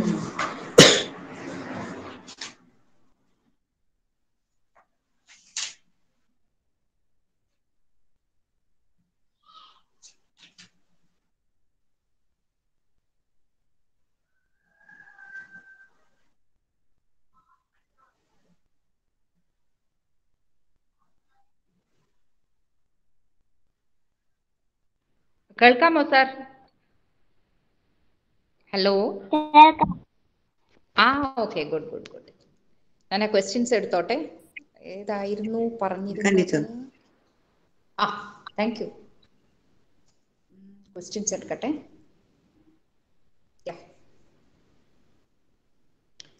ഫ്ലാറ്റ് കർവ്ഡ് എന്നുള്ളത്. അപ്പോൾ നമ്മൾ ചാൾസ് ലോ കാരണം ഇതിന്റെ ടെമ്പറേച്ചർ ഇങ്ങനെ ഭയങ്കരമായിട്ട് കൂടും. അപ്പോൾ ആറ്റംസ് ഒക്കെ ഞെരിങ്ങും. അത്ര ഹൈ പ്രഷറാണ്. ഞെരിങ്ങി അയണൈസ്ഡ് ആവും. The electrons will be free to move around. അപ്പോൾ ആ ഹൈ ടെമ്പറേച്ചറിൽ ടെമ്പറേച്ചർ എന്ന് പറഞ്ഞാൽ എന്താണ്? ഓടി നടക്കുന്നതിന്റെ സ്പീഡ് ഭയങ്കര കൂടുതലാണ് റാൻഡമായിട്ട്. ഓടി നടക്കുന്ന കൂട്ടത്തിൽ ന്യൂക്ലിയസുകൾ തങ്ങളിൽ കൂട്ടിയിടിച്ച് മെക്കാനിക്കൽ ടണലിംഗ് എന്ന് പറയും. ടണലിംഗ് വഴി അവ തങ്ങളിൽ യോജിച്ച് ഹയർ അറ്റോമിക് നമ്പർ ന്യൂക്ലിയസുകൾ ഉണ്ടാകാം. സംഭവിക്കാവുന്ന ഒരു സെറ്റ് ഓഫ് റിയാക്ഷൻസ് വഴി ഹീലിയം ഉണ്ടാകും. അപ്പൊ ഹൈഡ്രജൻ കത്തി ഹീലിയം ഉണ്ടാകുന്നു. അപ്പോൾ ബൈൻഡിങ് എനർജി കർവ് അറിയാം. Hydrogen nucleus is more strongly bound. അപ്പൊ ആ difference in binding energy kinetic എനർജിയും ലൈറ്റ് എനർജിയും ഒക്കെ ആയിട്ട് ഊർജ്ജമായിട്ട് പുറത്തേക്ക് വരും. അങ്ങനെയാണ് ഒരു സ്റ്റാർ ഉണ്ടാകുന്നത്. അപ്പൊ ഈ വാതക പടലത്തിന് സ്വയം ചുരുങ്ങി ഞെരുങ്ങി ഇതേപോലെ തെർമോന്യൂക്ലിയർ ഫ്യൂഷൻ റിയാക്ഷൻ നടക്കാൻ വേണ്ടത്ര മാസ് ഉണ്ടെങ്കിലേ സ്റ്റാർ ഉണ്ടാവുള്ളൂ. അതില്ല എന്നുണ്ടെങ്കിൽ പ്ലാനറ്റ് പോലെ ഉരുണ്ട സാധനം ഉണ്ടാകാം. ഗ്രാവിറ്റി ഡോമിനേറ്റ് ചെയ്യുന്നു, പക്ഷെ നടുക്ക് റിയാക്ഷൻ തുടങ്ങാനുള്ള ടെമ്പറേച്ചർ ഇല്ല. ഗ്രാവിറ്റി ഡോമിനേറ്റ് ചെയ്യുന്നില്ല എങ്കിൽ ഏതെങ്കിലും ഷേപ്പിലെ ഒരു സാധനത്തിന് ഇരിക്കാൻ പറ്റും. കാരണം ഇവിടെ ഡോമിനേറ്റ് ചെയ്യുന്നത് ഇലക്ട്രോ മാഗ്നറ്റിക് ഫോഴ്സസ് ആണ്. എന്തുകൊണ്ട് സ്റ്റാർസ് ട്വിങ്കിൾ ചെയ്യുന്നു? എന്തുകൊണ്ടെന്ന് ചോദിച്ചാൽ, നമ്മൾക്ക് ഒരു ചന്ദനത്തിരി കത്തിച്ചു വെച്ചാൽ നമ്മൾക്ക് ആ പുക പടരുന്ന രീതി ശ്രദ്ധിച്ചാൽ അറിയാം. ചിലയിടത്ത് ഡെൻസിറ്റി കൂടി, ചിലത് ഡെൻസിറ്റി കുറഞ്ഞൊക്കെ. അതിന് അറ്റ്മോസ്ഫറിക് ടെർബുലൻസ് എന്ന് പറയും. ഇങ്ങനെ സ്പീഡുകളൊക്കെ മാറിയും തിരിഞ്ഞും കാറ്റത്ത് കിടന്ന് ഒലയുന്ന കണ്ടാൽ മനസ്സിലാകും. സോ എയറിന്റെ ഡെൻസിറ്റി വേരി ചെയ്തുകൊണ്ടേയിരിക്കുന്ന ഒരു സാധനമാണ് അറ്റ്മോസ്ഫറിക് ടെർബുലൻസ്. നിങ്ങൾ പഠിച്ചിട്ടുണ്ട് refractive index. Refractive index of the medium is of a gas is a function of its density. അപ്പൊ ഈ ഡെൻസിറ്റി കൂടുതലും കുറയുകയും ചെയ്യുന്ന സ്ഥലങ്ങൾ എന്ന് പറയുമ്പോൾ പല പല റിഫ്രാക്റ്റീവ് ഇൻഡെക്സുകൾ ഉള്ളതിൽ കൂടെ ഇങ്ങനെ കടന്നു പോകുന്നതാണ് പ്രകാശം നമ്മളുടെ അടുത്ത് എത്തുന്നത്. നിങ്ങൾക്കറിയാം, ഒരു റിഫ്രാക്റ്റീവ് ഇൻഡെക്സ് ഉള്ള പ്രദേശത്ത് നിന്നും വേറൊരു റിഫ്രാക്റ്റീവ് ഇൻഡെക്സ് ഉള്ളടത്തേക്ക് പോകുമ്പോൾ റിഫ്രാക്ഷൻ ഉണ്ടാകും. സോ ഇങ്ങനെ മാറിയും തിരിഞ്ഞിരിക്കുന്ന ഈ റിഫ്രാക്റ്റീവ് ഇൻഡെക്സ് ഉള്ള മീഡിയത്തിൽ കൂടി വരുന്ന രശ്മികള് ഇങ്ങനെ ഡയറക്ഷൻ നിങ്ങൾക്ക് കാണാമോ? ഞാൻ കൈ കാണിക്കുന്നത് ഡയറക്ഷൻ തിരിഞ്ഞു മറിഞ്ഞു മാറിയാണ് നമ്മളുടെ അടുത്ത് വീഡിയോ ഓണല്ല ടീച്ചറെ, വീഡിയോ ഓക്കെ. ഡയറക്ഷൻ ഇങ്ങനെ ആയാണ് നമ്മളുടെ അടുത്ത്. സോ പല രശ്മി ഒരേ നക്ഷത്രം പോയിന്റ് സോഴ്സ് ആണ്, വളരെ ദൂരെ ആയതുകൊണ്ട് പോയിന്റ് സോഴ്സ് ആണ്. പക്ഷെ വരുന്ന രശ്മികള് ഇങ്ങനെ പലയിടത്തു നിന്നും തട്ടി പല ഡയറക്ഷനിലായിട്ട് നമ്മളുടെ അടുത്ത് എത്തുന്നതാണ്. അപ്പൊ ഇപ്പൊ ഇവിടെ എങ്കിൽ പിന്നെ വേറെടുത്ത് പിന്നെ വേർത്ത് ഇങ്ങനെ ചാടി വരുന്നിട്ട് ഡയറക്ഷൻ മാറും. അതാണ് ട്വിങ്ക്ലിംഗ് എന്ന് പറയുന്നത്. അപ്പൊ നമ്മളുടെ അന്തരീക്ഷത്തിലെ ഡെൻസിറ്റി വേരിയേഷൻസ് കാരണമാണ് ഈ ട്വിങ്ക്ലിംഗ്. എന്തുകൊണ്ടാണ് സൂര്യൻ ഇല്ലെങ്കിൽ ഭൂമി ഇല്ല എന്ന് പറയുന്നത്? സൂര്യൻ ഇല്ലെങ്കിലും ഭൂമിക്ക് നിൽക്കാം, പക്ഷേ സൗരയൂഥം ഒരുമിച്ചാണ് ഉണ്ടാകുന്നത്. സൂര്യനും ചുറ്റുമുള്ള ഗ്രഹങ്ങളും കൂടെ ഒരു പ്ലാനറ്ററി സിസ്റ്റം ആയിട്ട് ഒരുമിച്ചാണ് ഉണ്ടാകുന്നത്. പക്ഷെ സൂര്യൻ പെട്ടെന്ന് ഇല്ലാതായി പോയെന്ന് പറഞ്ഞാൽ നമ്മൾ ഊർജസ്രോതസ്, പ്രധാന ഊർജസ്രോതസ് അപ്രത്യക്ഷമായി എന്നർത്ഥം. അങ്ങനെ അങ്ങ് അപ്രത്യക്ഷം ആവില്ല. 2 സൂര്യൻ വന്നാൽ എന്ത് സംഭവിക്കും? 2 സൂര്യൻ ഉള്ള ഒരു സിസ്റ്റം നമ്മൾ ആലോചിച്ച് നോക്കുകയാണെങ്കിൽ, നിങ്ങൾ കെപ്ലറുടെ നിയമങ്ങളൊക്കെ പഠിക്കുന്നുണ്ടോ എന്ന് എനിക്ക് അറിയില്ല. 2 മാസസ് തങ്ങളിലുള്ള അട്രാക്ഷൻ ആണ് അവിടെ ഉള്ളത്, Gm1/r². അപ്പൊ നമ്മൾ എന്തൊക്കെ ഓർബിറ്റ്സ് ഉണ്ടാകും എന്ന് പരിശോധിച്ചാൽ, നിങ്ങൾ കോണിക് സെക്ഷൻസ് പഠിച്ചിട്ടുണ്ടോ എന്ന് അറിയില്ല, അതിന്റെ കണക്ക് സോൾവ് ചെയ്താൽ കോണിക് സെക്ഷൻസ് ആണ് കിട്ടുക. അല്ലാതെ ഒന്നുകിൽ വട്ടത്തിൽ പോകും, അല്ലെങ്കിൽ എലിപ്റ്റിക്കലായിട്ട് പോകും, അല്ലെങ്കിൽ ഈ പാരബോളിക് ഷേപ്പ് ആയിട്ട് പോകും. ഒരിക്കൽ മാത്രം വന്നു പോകുന്ന കോമറ്റുകൾ, അത് പാരബോളിക് ഓർബിറ്റ് ആണ്. എലിപ്റ്റിക്കൽ ഓർബിറ്റ് കിടക്കുന്നതാണ്, നീണ്ട എലിപ്റ്റിക്കൽ ഓർബിറ്റ്സ് ആണ് വരികയും പോവുകയും ചെയ്യുന്ന ഹാലീസ് കോമറ്റ് പോലെയുള്ളത്. നമ്മളുമായിട്ട് യാതൊരു ഇതുമില്ല, അങ്ങ് കടന്നു പോകുന്നു എന്നുള്ളത് മാത്രമുള്ളത് ഹൈപ്പർബോളിക് ഓർബിറ്റുകളിൽ കൂടി പോകും. സോ പക്ഷെ 2 സൂര്യൻ ഉണ്ടെങ്കിൽ അത് 3 ബോഡി പ്രോബ്ലം എന്ന് പറയും. ഈ 3 പേരും തങ്ങളിലുള്ള ഗുരുത്വാകർഷണത്തിന് കീഴിലാണ് ഇത് ഇവോൾവ് ചെയ്യേണ്ടത്. It's A very complicated problem. ചില പ്രത്യേക സാഹചര്യങ്ങളിൽ ഈ മാസം ഇങ്ങനെ, മൂന്നാമത്തത് ഇങ്ങനെ, തുടങ്ങിയ ഇന്ന ദൂരത്തില് എന്നൊക്കെ ഉള്ള സാഹചര്യങ്ങളിൽ മാത്രമേ നമ്മൾക്ക് നിശ്ചിതമായ സൊല്യൂഷൻസ് പോലും കിട്ടുന്നുള്ളൂ. So it's A complicated problem. 3 body problem ആകും 2 സൂര്യനും 1 ഭൂമിയും എന്നുള്ള അവസ്ഥ. നമുക്ക് സൂര്യനെ പോലെ ഒരു ഊർജ്ജ ശക്തിയെ ഉണ്ടാക്കാൻ കഴിയുമോ? അതിനാണ് ITER എന്ന് പറയുന്ന ഒരു വലിയ ഫ്യൂഷൻ പരീക്ഷണശാല ഉണ്ടാക്കുന്നുണ്ട്, ഫ്രാൻസിലാണ്. ഇപ്പോഴത്തെ വലിയ മേജർ സംഗതികളൊക്കെ മൾട്ടിനാഷണൽ പ്രോജക്ട്സ് ആണ്. ഇറ്റ്സ് ഇന്ത്യയും ഭാഗമായിട്ടുള്ള ഒരു മൾട്ടിനാഷണൽ പ്രോജക്റ്റ് ആണ്. അവിടെ മാഗ്നറ്റിക് ഫീൽഡ്സ് വെച്ച് കൺഫൈൻ ചെയ്ത് വെച്ചിരിക്കുന്ന ഹൈഡ്രജന്റെ ഐസോട്ടോപ്പ് ഗ്യാസിനെ ഒരേ സമയത്ത് ടപക്കെ എന്ന് ചെന്ന് പതിക്കുന്ന രീതിയിൽ വെച്ചിട്ടുള്ള ലേസർ രശ്മികൾ പതിപ്പിച്ച് ഉയർന്ന ചൂടിലേക്ക് കൊണ്ടുപോയി ഫ്യൂഷൻ നടത്തിപ്പിച്ച് എനർജി പ്രൊഡ്യൂസ് ചെയ്യാനുള്ള പ്രോഗ്രാമാണ് ITER. അത് നോക്കിയാൽ മതി. ചന്ദ്രൻ രാവിലെ സൂര്യനെ കാട്ടിലും വെളിച്ചത്തിൽ വന്നാൽ എന്ത് സംഭവിക്കും? അങ്ങനെ വരില്ല. കാരണം ഈ പറഞ്ഞ കൂട്ട് സൂര്യനിൽ നിന്ന് വന്ന വെളിച്ചം പിന്നെ റിഫ്ലക്ട് ചെയ്തിട്ട് വേണം ചന്ദ്രന്റെ പ്രകാശമായിട്ട് നമ്മളുടെ അടുത്തെത്താൻ. ബ്ലാക്ക് ഹോളിൽ പോകാൻ ആരും ശ്രമിക്കാത്തത് എന്തുകൊണ്ട്? അങ്ങനെ എളുപ്പത്തിൽ അങ്ങോട്ട് പോകാൻ എന്ന് പറയാൻ ഇത് ഉള്ളത് എവിടെയെന്ന് ആദ്യം കാണണം. അത് തന്നെ നമ്മൾക്ക് ദുർഘടമാണ്. പോകാൻ ആരും ശ്രമിക്കാത്തത്, നിങ്ങൾ നിപ്പി മേൽപോട്ടൊന്ന് ചാടി നോക്കും. അപ്പൊ ഭൂമിയുടെ ഗുരുത്വത്തിൽ നിന്ന് പുറത്തു കിടക്കാൻ എന്ത് പ്രയാസം ഉണ്ടെന്ന് മനസ്സിലാക്കും. ഓക്കെ, അപ്പോഴാണ് ഭൂമിയുടെ ഗുരുത്വവും വിട്ട് നമ്മൾ സ്പീഡിൽ പോയി എവിടെയാണെന്ന് അറിഞ്ഞിടാത്ത ഒരു സ്ഥലത്ത് എത്തുന്നത്. ഒരു മാവില് മാങ്ങ എറിഞ്ഞിടാൻ നോക്കിയാൽ മതി, എത്ര പ്രയാസമാണ് 3 ഡയമെൻഷൻസിൽ ഒരിടത്തുനിന്ന് കൃത്യമായി വേറൊരിടത്തേക്ക് എത്തുക എന്നുള്ളത്. It's quite a difficult job. Right now it is practically impossible job. പക്ഷെ നമ്മൾ അടുത്ത് ബ്ലാക്ക് ഹോൾ എവിടെ ഉണ്ടെന്ന് അറിയില്ല. കാരണം ചുറ്റും വല്ല മെറ്റീരിയൽ ഉണ്ടെങ്കിലേ ബ്ലാക്ക് ഹോള് എന്നുള്ള ആ മെറ്റീരിയൽ പ്രകാശിക്കുന്നതായിട്ടേ നമ്മൾക്ക് അതിനെ തിരിച്ചറിയാൻ പറ്റുള്ളൂ. അല്ല എന്നുണ്ടെങ്കിൽ അതിന്റെ അടുത്തൂടെ പോകുന്ന പ്രകാശത്തിന്റെ പാതയെ അത് വളയ്ക്കും. ആ രീതിയിലും നമ്മൾക്ക് അതിനെ കാണാം. പക്ഷെ നമ്മളുടെ അടുത്തെങ്ങും എന്തെങ്കിലും ഉള്ളതായിട്ട് ഇതുവരെ അറിവില്ല. ഭൂമിയുടെ കറക്കത്തിന്റെ വേഗത കൂടുകയോ കുറയുകയോ ചെയ്യാത്തത് എന്തുകൊണ്ട്? അത് ന്യൂട്ടന്റെ നിയമമാണ്. കറക്കത്തിന്റെ വേഗത, angular speed is related, connected thing is angular momentum. അപ്പൊ ഒരു എക്സ്റ്റേണൽ ആയിട്ടുള്ള നല്ലൊരു ടോർക്ക് ആക്ട് ചെയ്താലേ ആംഗുലർ മൊമെന്റത്തിന് വ്യത്യാസം വരുള്ളൂ. അങ്ങനെ ഒരു ടോർക്ക് ആക്ട് ചെയ്യുന്നുണ്ട്, പക്ഷെ അതിന് വലിയ ബലമൊന്നും ഇല്ല. നിങ്ങൾ പ്രീസെഷൻ of the earth's rotation axis, എർത്തിന്റെ rotation axis ഇങ്ങനെ കൃത്യം പോൾസ്റ്റാറിലേക്കല്ല, ചെറിയ ഒരു കറക്കമുണ്ട്. 76,000 വർഷം എത്രയോ എടുക്കും അതിന്. അതിന്റെ കാരണം എന്താന്ന് വെച്ചാൽ ജൂപ്പിറ്ററിന്റെ ഒക്കെ ഇത് എർത്തിന്റെ ബൾജ് ഷേപ്പാണ്, ഉരുണ്ട ഷേപ്പ് അല്ല. ഇങ്ങനെ ഇരിക്കുന്നതുകൊണ്ട് ഇതിന്റെ പുറത്ത് പിടിവലിയുണ്ട്. ഇങ്ങോട്ട് ഒരു ബുക്കിനെ ഒരു സൈഡിൽ നിന്ന് തള്ളി നോക്ക്, കറങ്ങുന്ന കാണാം. കൃത്യം നടുക്കൂടെ തള്ളിയാലേ ആക്സിലറേഷൻ മാത്രമേ ഉള്ളൂ, അല്ലാതെ തള്ളിയ ടോർക്ക് ഉണ്ട്, കറക്കം കൂടെ വരും. അതുപോലെ അത് ജൂപ്പിറ്റർ മറ്റ് പ്ലാനറ്റുകളുടെ ഒക്കെ ഈ പിടിവലിയുണ്ട് ഈ എർത്തിന്റെ ബൾജിലുണ്ട്. ആക്സിസ് ചരിഞ്ഞല്ലേ കിടക്കുന്നത്, അപ്പൊ ബൾജ് ചരിഞ്ഞാണ് കിടക്കുന്നത്. ഇതാണ് ഓർബിറ്റൽ പ്ലെയിൻ എങ്കിൽ പിടിച്ചു വലിക്കും ഇതിനെ ഇങ്ങോട്ട് ബൾജ്. അതുകൊണ്ടുള്ള ചെറിയ ഒരു ഡയറക്ഷൻ വ്യത്യാസമൊക്കെ സംഭവിക്കുന്നുണ്ട്. ബേസിക്കലി വലിയ ടോർക്കൊന്നും ആക്ട് ചെയ്യാത്തതുകൊണ്ടാണ് ഭൂമിയുടെ കറക്കം കൂടുകയോ കുറയോ അങ്ങനെ അങ്ങ് ചെയ്യാത്തത്. അങ്ങനെ സംഭവിച്ചാൽ അതിന്റെ ഫലം എന്താണ്? അതിന്റെ ഫലം എന്താണെന്ന് വെച്ചാൽ നമ്മളുടെ ഭാരം അല്പം വ്യത്യാസപ്പെട്ട് തോന്നിക്കും. നമ്മളുടെ ഭാരം എന്ന് പറയുന്നത് ഭൂമി നമ്മളെ പിടിച്ചു വലിക്കുന്ന ഫോഴ്സിന് എതിരെ നമ്മൾ നിൽക്കുന്ന പ്രതലത്തിലെ ഇലക്ട്രോണുകളും നമ്മളുടെ പാദത്തിലെ ആറ്റംസിലെ ഇലക്ട്രോണുകളും തങ്ങളിൽ ഓവർലാപ്പ് വരുന്നിടത്ത് റിപ്പൾഷൻ, ആ റിപ്പൾഷൻ ആണ് നമ്മൾ വെയിറ്റ് ആയിട്ട് ഫീൽ ചെയ്യുന്നത്. ഭൂമിയുടെ കറക്കം കൊണ്ടുള്ള സെൻട്രിഫ്യൂഗൽ ഫോഴ്സും ഭൂമിയുടെ ഗുരുത്വം കൊണ്ടുള്ള അട്രാക്ഷന്റെയും ആകത്തുകയായിട്ടുള്ള ഫോഴ്സാണ് നമ്മളെ താഴോട്ട് പിടിച്ചു നിർത്തിയിരിക്കുന്നത്.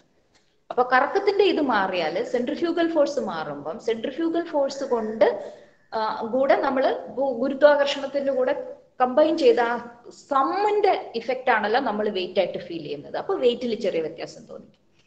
സൂര്യന് ചുറ്റും കറങ്ങുന്ന എല്ലാ ഗ്രഹങ്ങളും ഒരേ നേർരേഖയിൽ വരാറുണ്ടോ? അങ്ങനെ വന്നാൽ എന്ത് സംഭവിക്കും? വലുതായിട്ടൊന്നും സംഭവിക്കാൻ പോണില്ല. കാരണം സോളാർ സിസ്റ്റത്തിൽ ഡോമിനേറ്റ് ചെയ്യുന്നത് സൂര്യന്റെ ആകർഷണമാണ്. അപ്പൊ ഗ്രഹങ്ങൾ തങ്ങളിലുള്ള ആകർഷണത്തിന്റെ ഇച്ചിരി ആധിക്യം കൊണ്ട് ഭൂമിയില് വേലിയേറ്റവും വേലിയിറക്കത്തിനും വ്യത്യാസം വരാം. ഇവർ ഈ പ്ലാനറ്റ്സ് എല്ലാം ഒരു ലൈനിൽ നിൽക്കണു, സണ്ണും ഒരേ ലൈനിലാണല്ലോ, അപ്പൊ അതുമായിട്ട് അങ്ങനെ സംഭവിക്കാം. പക്ഷെ സംഭവിക്കാൻ ഒരു ഇച്ചിരി പ്രയാസമുണ്ട്. ഗ്രഹങ്ങള് എല്ലാവരും ഏകദേശം ഒരേ പ്രതലത്തിൽ ആണ്, പക്ഷെ പലതിനും റൊട്ടേഷൻ ആക്സിസിന്റെ കറക്കം കൊണ്ടുള്ള ഒരു ബൾജിന്റെ ഇഫക്റ്റ് ഉണ്ട്. തങ്ങളിലുള്ള ഒരേ ലൈനിലെത്താൻ സാമാന്യ ബുദ്ധിമുട്ടുണ്ട്.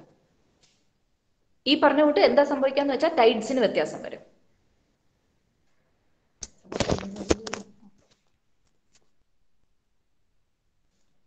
Are there any holes in the moon?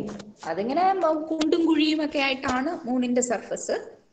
How many holes and how will it effect us? അതൊന്ന് ആലോചിച്ച് നോക്കൂ, അതെങ്ങനെ നമ്മളെ എഫക്ട് ചെയ്യാൻ പറ്റില്ല. How moon and stars are formed? Stars എങ്ങനെയാണെന്ന് പറഞ്ഞു, വാതക പടലങ്ങൾ ഉരുണ്ടുകൂടിയിട്ട്, ആവശ്യത്തിന് മാസം ഉണ്ടെങ്കിൽ ഉരുണ്ടുകൂടി ഇങ്ങനെ ചുരുങ്ങി സ്റ്റാർ ആവാൻ പറ്റും.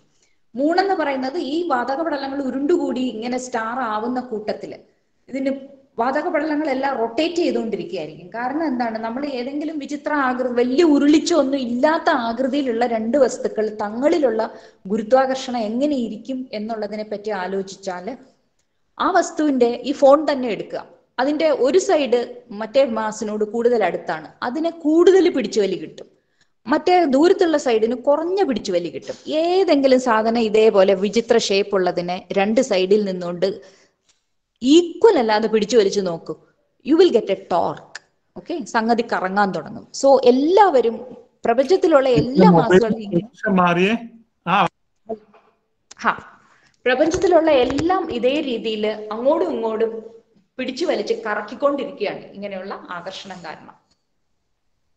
അപ്പോ ഈ വാതകം ചുരുങ്ങുമ്പോ ഇതിന്റെ ഉള്ള ആംഗുലർ മൊമെന്റം കൺസർവ് ചെയ്തുകൊണ്ട് ചുരുങ്ങുന്നത് കൊണ്ട് സെൻട്രിഫ്യൂഗൽ ഫോഴ്സ് വഴി അതിന്റെ ഇക്വറ്റോറിയൽ റീജിയനിൽ ഒരു ഡിസ്ക് പോലെ ഇങ്ങനെ ആകും. ആ ഡിസ്കിലുള്ള റോക്കി ആയിട്ടുള്ള മെറ്റീരിയൽസ് എല്ലാം കൂടെ ഉരുണ്ടുകൂടിയാണ് പ്ലാനറ്റ്സ് ആയിട്ട് ഉണ്ടാകുന്നത്. സോ ആ പ്ലാനറ്റ്സ് ഉണ്ടാകുന്ന കൂട്ടത്തില് പ്ലാനറ്റ്സിന് ചുറ്റി കൊച്ചു മാസുകൾ മറ്റവർ ഉള്ളവർ ഉരുണ്ടുകൂടുന്നതാണ് പ്ലാനറ്റ്സിന്റെ മൂൺസ് ആയിട്ട് വരുന്നത്. Scientist had discovered precious metals. Is it A true discovery? അത് ഡിസ്കവറി തന്നെയാണ്. ഒരു മെറ്റലിനെ കണ്ടുപിടിക്കുക എന്ന് വെച്ചാൽ എളുപ്പമുള്ള കാര്യമല്ല. What is kindergarten moon? അതെന്താണെന്ന് എനിക്കും പിടികിട്ടിയില്ല. പക്ഷേ old moon in the hands of the new moon എന്നൊരു പ്രതിഭാസമുണ്ട്. നിങ്ങൾ കർത്തവാവ് കഴിഞ്ഞ് അടുത്ത ആഴ്ച കിട്ടുമായിരിക്കും. കർത്തവാവ് കഴിഞ്ഞുള്ള അടുത്ത 1-2 ദിവസങ്ങളിൽ സൂര്യൻ അസ്തമിച്ച് കഴിഞ്ഞ് ഉടനെ തന്നെ അങ്ങോട്ട് നോക്കിയാൽ മതി, പടിഞ്ഞാറോട്ട് നോക്കിയാൽ കാണാം വലിയൊരു ചന്ദ്രക്കലയ്ക്കകത്ത് കുഞ്ഞൊരു കറുത്ത വട്ടം. കാരണം ആ പ്രകാശമുള്ള ഭാഗത്തിന് നമ്മൾക്ക് വലിപ്പം കൂടി തോന്നിക്കും. ആ പഴയ മറ്റേ ചന്ദ്രൻ ചന്ദ്രന്റെ ബാക്കി ഭാഗം ഇരുണ്ടിരിക്കുന്നത് ചെറുതായിട്ട് തോന്നിക്കും. Old moon in the hands of the new moon എന്നാണ് അതിനെ വിളിക്കുക. ആ ഓൾഡ് മൂൺ കറുത്ത ഭാഗം ആ ചന്ദ്രത്തിൽ തട്ടിയ പ്രകാശം ഭൂമിയിൽ വന്ന് തട്ടി ഭൂമിയിൽ നിന്ന് തിരിച്ചു പ്രതിഫലിച്ച് ചെന്ന് ഇരുണ്ട ഭാഗത്ത് വീഴുന്നതാണ് ആ മറ്റേ മൂൺ ബാക്കി ഭാഗം നമ്മൾ കാണുന്നത്. എന്ത് ഗ്യാസാണ് new സ്റ്റാർസിന്? Mostly hydrogen. Where in the Galaxy are most stars form? ഗാലക്സിയിലെ spiral ആംസിലാണ് ഏറ്റവും കൂടുതൽ നക്ഷത്രങ്ങൾ ഫോം ചെയ്യുന്നത്. അവിടെ കൂടുതൽ ഡെൻസിറ്റി വേവ് ആണ്, അത് അവിടെ ഡെൻസിറ്റി കൂടുതലുള്ളതുകൊണ്ട്. Does stars move? അതെ, മൂവ് ചെയ്യുന്നുണ്ട്. നിങ്ങൾ ഒരു എയ്റോപ്ലെയിൻ നോക്കുകയാണെങ്കിൽ അത് മൂവ് ചെയ്യുന്നതായിട്ട് വളരെ പതുക്കെ മൂവ് ചെയ്യുന്നതായിട്ട് നമ്മൾക്ക് തോന്നുള്ളൂ. അത് 100-800 km/h പോകുന്നത്. പക്ഷെ ദൂരം കാരണം ആംഗുലർ ഡിസ്പ്ലേസ്മെന്റ് വളരെ കുറവായിരിക്കും. സോ സ്റ്റാർസ് വളരെ ഫാർ അവേ ആയതുകൊണ്ട് അവ മൂവ് ചെയ്യുന്നുണ്ടെങ്കിലും നമ്മൾക്ക് കാണാൻ പറ്റില്ല. Can we stand on A star? ഇത് ലയാ Pillai Chettikulangara, Mavelikkara. Can we stand on A star? നമ്മൾക്ക് സാധാരണ വാതകഗോളമായിട്ടുള്ള സ്റ്റാറിന്റെ പുറത്ത് നിൽക്കാൻ പറ്റില്ല. പക്ഷെ സ്റ്റാർസ് ഇവോൾവ് ചെയ്ത് ഇങ്ങനെ ഫ്യൂഷൻ വഴി ഫ്യൂവൽസ് കത്തിച്ച് അതിന്റെ ഒരു അവസാന സ്റ്റേജ് ആയിട്ട് വൈറ്റ് ഡ്വാർഫ് എന്നൊക്കെ പറഞ്ഞ് ഉണ്ടാകും. ന്യൂട്രോൺ സ്റ്റാർ അതൊക്കെ സോളിഡ് പോലെയാണ്. പക്ഷെ അതിന്റെ പുറത്ത് നമ്മൾ നിൽക്കാൻ നോക്കിയാൽ അത്ര മാസം അത്ര ചെറിയ റേഡിയസിന്റെ അകത്തായതുകൊണ്ട് ഗുരുത്വാകർഷണം ഭയങ്കരമായിരിക്കും. നമുക്ക് അങ്ങനെ നിൽക്കാനൊന്നും പറ്റില്ല. നമ്മളെ അടിച്ച് പരത്തി ഫ്ലാറ്റ് ആക്കി അങ്ങ് ഒട്ടിച്ചു വിടും അതിൻ്റെ അകത്തോട്ട്, അതിന്റെ സർഫസിലോട്ട്. അടുത്ത ആളെ പേര് വായിക്കാൻ പറ്റുന്നില്ല. GVHSS മാവേലിക്കര. 7034346662 ആണ് ഫോൺ നമ്പർ. ഗ്രഹങ്ങളുടെ സ്ഥാനം മാറുന്നതനുസരിച്ച് മനുഷ്യരുടെ രാശി മാറും എന്ന് പറയാറുണ്ടല്ലോ. അപ്പോൾ ഈ ഗ്രഹങ്ങളും ജ്യോതിഷവും തമ്മിലുള്ള ബന്ധം എന്താണ്? ഗ്രഹനില എന്ന് പറഞ്ഞ് ജ്യോത്സ്യന്മാരെ എഴുതി തരുന്നത് നമ്മൾ ജനിക്കുന്ന സമയത്ത് ഓരോ ഗ്രഹവും ഏത് സോഡിയാക് സൈനിലായിരുന്നു, ചിങ്ങം, കന്നി, തുലാം, വൃശ്ചികം മുതലായ രാശികൾ. So it's the planetary position at the time of your birth. അതാണ് ഗ്രഹങ്ങളും ജ്യോതിഷവും തമ്മിലുള്ള ബന്ധം. ആ ഗ്രഹനിലകൾ അനുസരിച്ച് ഇന്ന ഫലം ഇങ്ങനെ ഇരിക്കും എന്നൊക്കെ ഒരു രീതിയിൽ പറയുന്നതാണ് ജ്യോതിഷം എന്നുള്ളത്. അത് എവിടെ നിന്ന് വന്നു എന്ന് താഴോട്ട് എവിടെയോ ഒരു ചോദ്യമുണ്ട്. ജ്യോത്സ്യന്മാരെ ശ്രദ്ധിച്ചോ? അവർക്ക് ഗ്രഹങ്ങളുടെ പൊസിഷൻ പ്രിഡിക്റ്റ് ചെയ്യാൻ അറിയാം. അവർക്ക് ഇന്ന കാലത്ത് മഴ പെയ്യും എന്ന് പറയാൻ അറിയാം. കാരണം കാലാവസ്ഥ എന്ന് പറയുന്നത് earth position in its orbit അനുസരിച്ചാണ് നമ്മൾക്ക് മാറിക്കൊണ്ടിരിക്കുന്നത്. അപ്പോൾ അത് കണക്ക് കൂട്ടി പറയാൻ അറിയാവുന്നവരാണ് ജ്യോത്സ്യന്മാർ. പണ്ടത്തെ കാലത്തേക്ക് നമ്മൾ ചിന്തിച്ചു നോക്കുക, പ്രവചിക്കാൻ കഴിയുന്നവരാണ്. ഇന്ന കാലത്ത് മഴ പെയ്യും, നിങ്ങൾ വിത്ത് നട്ടോളൂ, മഴ ഇന്ന കാലത്തിനകം വന്നോളും എന്നൊരു കൂട്ടർ പറയുമ്പോൾ മനുഷ്യന്റെ ഏറ്റവും വലിയ ആഗ്രഹം ഭാവി എന്താണെന്ന് അറിയുക എന്നുള്ളതാണ്. അപ്പൊ ആ നാച്ചുറൽ ആഗ്രഹത്തിനെ നമ്മൾക്ക് ഒരാളിനെ നമ്മൾ കാണുമ്പോൾ അവരുടെ വ്യക്തിത്വത്തെ പറ്റി നമ്മൾക്ക് ഒരാശയം കിട്ടും. ഇയാൾക്ക് ആവശ്യത്തിന് നിശ്ചയദാർഢ്യമുണ്ടോ, കാര്യപ്രാപ്തിയുണ്ടോ, ചഞ്ചല സ്വഭാവമാണോ, അങ്ങനെ പലതും നമ്മൾക്കൊരു വ്യക്തിയെ കാണുമ്പോൾ തന്നെ അറിയാം. വളരെ സൂക്ഷ്മമായിട്ട് നിരീക്ഷിക്കുന്നവരാണെങ്കിൽ പ്രത്യേകിച്ചും. നല്ല ജ്യോത്സ്യന്മാര് നല്ല നിരീക്ഷകരും കൂടിയാണ്. സോ അപ്രോക്സിമേറ്റ് ആയിട്ട് പലതും വെച്ചിട്ട് നമ്മൾക്ക് ആളിന്റെ ഭാവി നല്ലതാകത്തക്ക രീതിയിലുള്ള ഉപദേശം കൊടുക്കാനായിട്ട് പറ്റും. ഗ്രഹനില ഈ പറഞ്ഞ മാതിരി ജനന സമയത്തെ ഗ്രഹങ്ങളുടെ നിലയാണ്. മറ്റൊരു ജ്യോത്സ്യന് ആ ഗ്രഹനില കണ്ടാല് ഇയാള് എന്ന് ജനിച്ചു എന്നും അയാൾക്ക് ഇപ്പോൾ എത്ര വയസ്സുണ്ട് എന്നുള്ളതും പെട്ടെന്ന് പറയാൻ പറ്റും. ഇന്നത്തെ കൂട്ട് റേഡിയോ, കലണ്ടർ, പത്രം, ഇങ്ങനെ നാനാവിധ സംവിധാനങ്ങൾ ഇല്ലാതിരുന്ന ഒരു 100 വർഷം പുറകിലേക്ക് പോലും ചിന്തിച്ചു നോക്കൂ. ഒരാൾ എന്ന് ജനിച്ചു എന്ന് ഒരാള് എപ്പോ പറയണം? ചിങ്ങമാസത്തിലെ ഇന്ന നക്ഷത്രമായിരുന്നു എന്ന് പറയും. ആണ്ട് ഓർത്ത് വെക്കാൻ സംവിധാനങ്ങൾ കുറവാണ്. ആ കാലത്ത് അങ്ങോട്ടും ജാതകം കൊടാ എന്ന് പറയുമ്പോൾ ഇന്നാൾക്ക് ഇത്ര വയസ്സ്, ഇന്നാൾക്ക് ഇത്ര വയസ്സ് എന്ന് തിരിച്ചറിയാനുള്ള ഒരു സൗകര്യവും കൂടിയാണ്. ഇതൊക്കെയാണ് ജ്യോതിഷത്തെ പറ്റി പറയാനുള്ളത്. അത് ആദിത്യ, വിശ്വഭാരതി HSS കായംകുളം. അടുത്തത് ഡു സ്റ്റാർസ് റിയലി മൂവ്? അതിപ്പോ പറഞ്ഞു കഴിഞ്ഞു. സോളാർ എക്ലിപ്സ് എന്തുകൊണ്ടാണ് ചില ഭാഗങ്ങളിൽ മാത്രം കാണപ്പെടുന്നത്? സൂര്യനെ ഇടയിൽ ചന്ദ്രൻ കയറി മറയ്ക്കുന്നതാണല്ലോ. നിങ്ങൾ തന്നെ ആലോചിച്ച് നോക്കൂ. ഒരു വിളക്ക് ഒരിടത്ത് കത്തിവെച്ച് വെച്ചിരിക്കുന്നു, നിങ്ങളുടെ വിരലെടുത്ത് മുന്നിൽ പിടിച്ചു നോക്കും. നമ്മുടെ തല ഇച്ചിരി അങ്ങോട്ടോ ഇങ്ങോട്ടോ മാറ്റിയാല് നമ്മുടെ വിരല് വിളക്കിനെ മറക്കില്ല. അതേപോലെ ഭൂമിയുടെ പ്രതലത്തിന്റെ കുറച്ചു ഭാഗത്ത് ഈ വിരലിന്റെ നിഴല് വന്ന് നമ്മുടെ കണ്ണിൽ വീഴുന്നുണ്ടെങ്കിലാണ് നമ്മൾക്ക് വിളക്കിനെ കാണാൻ പറ്റാത്തത്. അപ്പോ ചന്ദ്രന്റെ നിഴല് ഭൂമിയുടെ ഏതൊക്കെ ഭാഗത്ത് വീഴുന്നോ അവിടെ എക്ലിപ്സ് കാണാൻ പറ്റില്ല. പക്ഷെ തൊട്ടപ്പുറവും ഇപ്പുറവും ഒക്കെ കാണാൻ പറ്റും. ചന്ദ്രന്റെ നിഴല് ഒരു കുഞ്ഞു വട്ടമായിട്ടാണ് ഭൂമിയുടെ സർഫസിൽ കൂടെ നീങ്ങുക. ആ കുഞ്ഞു വട്ടത്തിന്റെ അകത്ത് വരുന്നവർക്ക് നടുക്കോ ഭാഗത്തോട്ട് വരുന്നവർക്ക് ഫുൾ എക്ലിപ്സ് കാണാൻ പറ്റും. അരികിലോട്ട് പെനംബ്ര സൈഡ് എന്ന് പറയും. അതിന് എങ്ങനെയാ പറയുക? ഫുൾ മറയ്ക്കുന്നത്, പാർഷ്യലി മറയ്ക്കുന്ന സ്ഥലം. നമ്മൾ ഏതെങ്കിലും ഒരു വസ്തു എടുത്ത് വെച്ചിട്ട് മലയാളത്തിൽ ഉപഛായ എന്ന് പറയും. ഉപഛായ, കറക്റ്റ്. പെനംബ്ര, അംബ്ര, പെനംബ്ര എന്നാണ് ഇംഗ്ലീഷിലെ വാക്കുകൾ. ആൻഡംബ്ര എന്നൊരു സാധനവും കൂടി ഉണ്ട്. അതും കൂടി നിങ്ങൾ തന്നെ പോയി പരിശോധിക്കണം. കാരണം നമ്മളുടെ ദൂരം, അത് മറയ്ക്കുന്ന വസ്തുവിൽ നിന്നും നമ്മളുടെ ദൂരം മാറുന്നതനുസരിച്ചും നമ്മൾ ഉപഛായയിലാണോ ഛായയിലാണോ ആൻഡംബ്ര, അതിന്റെ മലയാളം എനിക്കറിയില്ല, അതിലാണോ എന്നുള്ളത് നമ്മൾ മാറുന്ന അനുസരിച്ച് എത്രത്തോളം മറയുന്നു എന്നുള്ളത് മാറിക്കൊണ്ടിരിക്കുക. അതുകൊണ്ടാണ് total Eclipse, partial Eclipse, annular Eclipse, hybrid Eclipse. നമ്മുടെ ദൂരം മാറിയാല് ആനുലാർ, ദൂരം ഇങ്ങോട്ട് മാറിയാല് ഫുള്ള്, രണ്ട് രീതിയിലും കാണാൻ പറ്റുന്ന അവസ്ഥകളും വരാം. How many galaxies in the universe? ഒരു മോളിക്കുലർ വെയിറ്റ് സാധനം എടുത്താൽ നമുക്ക് അവഗാഡ്രോ നമ്പർ ഓഫ് മോളിക്യൂൾസ് ഉണ്ട് എന്ന് നമ്മൾ തിരിച്ചറിയുന്നു. അപ്പൊ ഒരു സ്പൂൺ വെള്ളത്തിന്റെ അകത്ത് എത്ര മോളിക്യൂൾസ് ഉണ്ട് എന്ന് നമ്മൾക്ക് ചിന്തിക്കാൻ പറ്റും. അതിനേക്കാൾ കുറവാണ് ദൃശ്യപ്രപഞ്ചത്തിൽ ഉള്ള ഗാലക്സീസിന്റെ എണ്ണം, വളരെ കുറവാണ്. പക്ഷേ ചെറുതല്ല. ഓക്കെ, ബില്യൺ കണക്കിന് ഒക്കെ ഉണ്ട് എന്ന് നമ്മൾക്ക് പറയാൻ പറ്റും. ദൃശ്യപ്രപഞ്ചം എന്ന് പറഞ്ഞാല് ലൈറ്റിന് ട്രാവൽ ചെയ്യുന്നത് ഫൈനൈറ്റ് സ്പീഡിലാണ്. അപ്പൊ അതിന് എത്തിപ്പെടാൻ സമയം വേണം. ഒരിടത്തുനിന്ന് പുറപ്പെട്ടാൽ, ഇപ്പൊ സൂര്യനിൽ നിന്ന് പുറപ്പെട്ട് നമ്മുടെ അടുത്ത് എത്താൻ 8 മിനിറ്റ് വേണം. അപ്പൊ പ്രപഞ്ചം ഉണ്ടായ കാലം തുടങ്ങി, പ്രപഞ്ചത്തിന്റെ ആയുസിന്റെ നീളം കൊണ്ട് ലൈറ്റിന് എത്ര ദൂരം എത്തിപ്പെടാൻ കഴിയുമോ ആ ദൂരം വരെയുള്ള പ്രപഞ്ചത്തിനെ നമ്മൾ കാണാൻ പറ്റുള്ളൂ. കാരണം അതിന്റെ അപ്പുറത്തുള്ള ഭാഗത്തു നിന്നുള്ള വെളിച്ചം നമ്മളുടെ അടുത്ത് എത്താനുള്ള സമയം ആയിട്ടില്ല. How old is the universe? യൂണിവേഴ്സിന്റെ age 10 raised to 13, 10 raised to 12, 10 raised to 13, 10 billion years. Yeah, 13 billion years, 4.7 billion, 13 billion years. അതിനേക്കാൾ ഒരല്പം കൂടുതലായിട്ടാണ് ഇതുവരെ നമ്മൾക്ക് അറിയാവുന്നത്.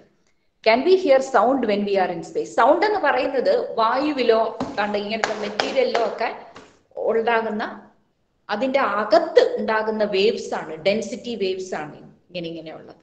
അപ്പം മെറ്റീരിയൽ ഒന്നുമില്ല, എംപ്റ്റി സ്പേസ് ആണെങ്കിൽ നമ്മൾക്ക് സൗണ്ട് ഇല്ല. അതുപോലെ വാതകം തീരെ നേർത്തതാണെങ്കിലും ഡെൻസിറ്റി വേവ്സ് ഉണ്ടാകും. പക്ഷെ അത് നമ്മുടെ ചെവിയിൽ വന്ന് അലച്ചെന്നും പറഞ്ഞ് നമ്മളുടെ ഇയർ ഡ്രം അനങ്ങാനൊന്നും പോണില്ല. അങ്ങനെ തീരെ നേർത്തതിലാണെങ്കിൽ നമ്മൾ സൗണ്ട് ഒന്നും കേൾക്കാൻ പോണില്ല. Devika J Visva Bharati model high school, Kayamkulam. അടുത്തത്, സൗരയൂഥത്തിലെ ഏറ്റവും ശക്തമായ കാറ്റ് വീശുന്നത് നെപ്റ്റ്യൂണിലാണ്. എന്തുകൊണ്ട് നെപ്റ്റ്യൂണിൽ ശക്തമായ കാറ്റ് വീശുന്നു? കാറ്റ് വീശാൻ കാരണം പ്രഷർ വേരിയേഷൻസ് ആണ്. ഹൈ പ്രഷറിൽ നിന്ന് ലോ പ്രഷറിലേക്ക് ഫ്ലൂയിഡ് ഫ്ലോ ചെയ്യുന്നതാണ്. സോ ലാർജ് പ്രഷർ വേരിയേഷൻസ് ഉണ്ടാകുന്നുള്ള സാഹചര്യങ്ങൾ ഉണ്ടെങ്കിൽ ഭയങ്കരമായിട്ടുള്ള കാറ്റ് വീശാം. സോ നെപ്റ്റ്യൂണിൽ, എനിക്കത് അറിയില്ലായിരുന്നു, I have to look it up. അപ്പൊ നെപ്റ്റ്യൂണിൽ ഏത് സാഹചര്യമായാലും ശക്തമായ കാറ്റ് വീശുന്നത് അതിന് എന്തോ ഇട്ട് ഉന്തുന്നുണ്ടാവണം, അല്ലെങ്കിൽ നമുക്ക് ശക്തമായ കാറ്റ് വീശില്ല. വേറൊരു കാരണം കൊണ്ടും ശക്തമായിട്ടുള്ള കാറ്റ് വീശാം. നമ്മൾ ഭൂമിയിൽ ഇങ്ങനെ നിൽക്കുകയാണ്. So we R standing static on the surface of the earth. ഭൂമി കറങ്ങിക്കൊണ്ടേയിരിക്കുകയാണ്. ഭൂമിയുടെ അന്തരീക്ഷം അത് വായുവാണ്. അതിനെ ഇങ്ങനെ ഒട്ടിച്ചങ്ങോട്ട് വെച്ചിട്ടൊന്നുമില്ല ഇങ്ങനെ പ്രതലത്തിലോട്ട്. അപ്പോ കാറ്റ് ഭൂമിയുടെ കറക്കത്തിനൊട്ട് എതിർ ഇതില് നീങ്ങിക്കൊണ്ടിരിക്കും. നിങ്ങൾ കൊറിയോലിസ് ഫോഴ്സ് പഠിച്ചിട്ടുണ്ടാകും. കറങ്ങുന്ന ഒരു സിസ്റ്റത്തിലെ ഫ്ലൂയിഡ് പോൾസിൽ നിന്ന് ഇക്വേറ്ററിലോട്ട് നീങ്ങാൻ തുടങ്ങുമ്പോൾ ചരിഞ്ഞു പോകും വരുന്ന പോലെ നമ്മൾക്ക് തോന്നും. കാരണം നമ്മൾ ഈ കറങ്ങിക്കൊണ്ടിരിക്കുന്ന സാധനത്തിന്റെ പുറത്താണ് നിൽക്കുന്നത്. ഭയങ്കര കറക്കം ഉണ്ടായാൽ ആലോചിച്ച് നോക്കും. ഭയങ്കര കൊറിയോലിസ് ഫോഴ്സ് ഉണ്ടെങ്കിൽ നമ്മൾക്ക് ഭയങ്കര കാറ്റ് വീശുന്ന, അതിന്റെ പുറത്ത് നിൽക്കുന്ന ഒരാൾക്ക് ഭയങ്കര കാറ്റ് വീശുന്ന പോലെ തോന്നും. യുറാനസിന്റെ ഉൾവശം പ്രധാനമായിട്ട് ഐസും പാറയും ചേർന്നാണ്. എന്താണ് അതിന് കാരണം? സൂര്യനിൽ നിന്ന് അകലെ ആയതുകൊണ്ട് ടെമ്പറേച്ചർ വളരെ കുറവാണ്. അതുകൊണ്ട് ഭൂമിയിലെ പോലെ പാറയുമുണ്ട്, ഭൂമിയിലെ പോലെ വെള്ളമോ മീഥെയ്നോ അമോണിയയോ എന്താണുള്ളതെന്ന് എനിക്കറിയില്ല. One of these gases must be there. ഇവിടെയൊക്കെ സൗരയൂഥത്തിൽ ജൂപ്പിറ്റർ എടുത്താലും ഒക്കെ കാണുന്ന ഗ്യാസസ് ആണ് അതൊക്കെ. അപ്പൊ ടെമ്പറേച്ചർ അകലെ ആയതുകൊണ്ട് സ്വയം പ്രകാശം ഇല്ല, ചൂടുണ്ടാക്കാനുള്ള സൗകര്യം, റേഡിയോ ആക്ടിവിറ്റി ഉണ്ടാകുന്ന ചെറിയ ചൂടൊക്കെ കണ്ടേക്കാം, അതിൽ കൂടുതലൊന്നുമില്ല. അപ്പോൾ ഐസായിട്ട് നിൽക്കാനുള്ള ടെമ്പറേച്ചറാണ്. അതുകൊണ്ട് പാറ ഐസ്. ഗ്രഹങ്ങൾക്ക് ഗോളാകൃതി ഉണ്ടാകാൻ കാരണം എന്ത്? നേരത്തെ പറഞ്ഞ പോലെ ഗ്രാവിറ്റി ഡോമിനേറ്റഡ് ആണ്, അപ്പോൾ ഉരുണ്ടിരിക്കും. ഫലക ചലനങ്ങൾ നിലനിൽക്കുന്ന ഗ്രഹം ഭൂമിയാണല്ലോ. അതിന് കാരണം എന്താണ്? ഭൂമിയുടെ ഉണ്ടായ കാലം തൊട്ട് അതിങ്ങനെ ചുരുങ്ങി, നടുക്ക് കുറെ ചൂടുണ്ട്.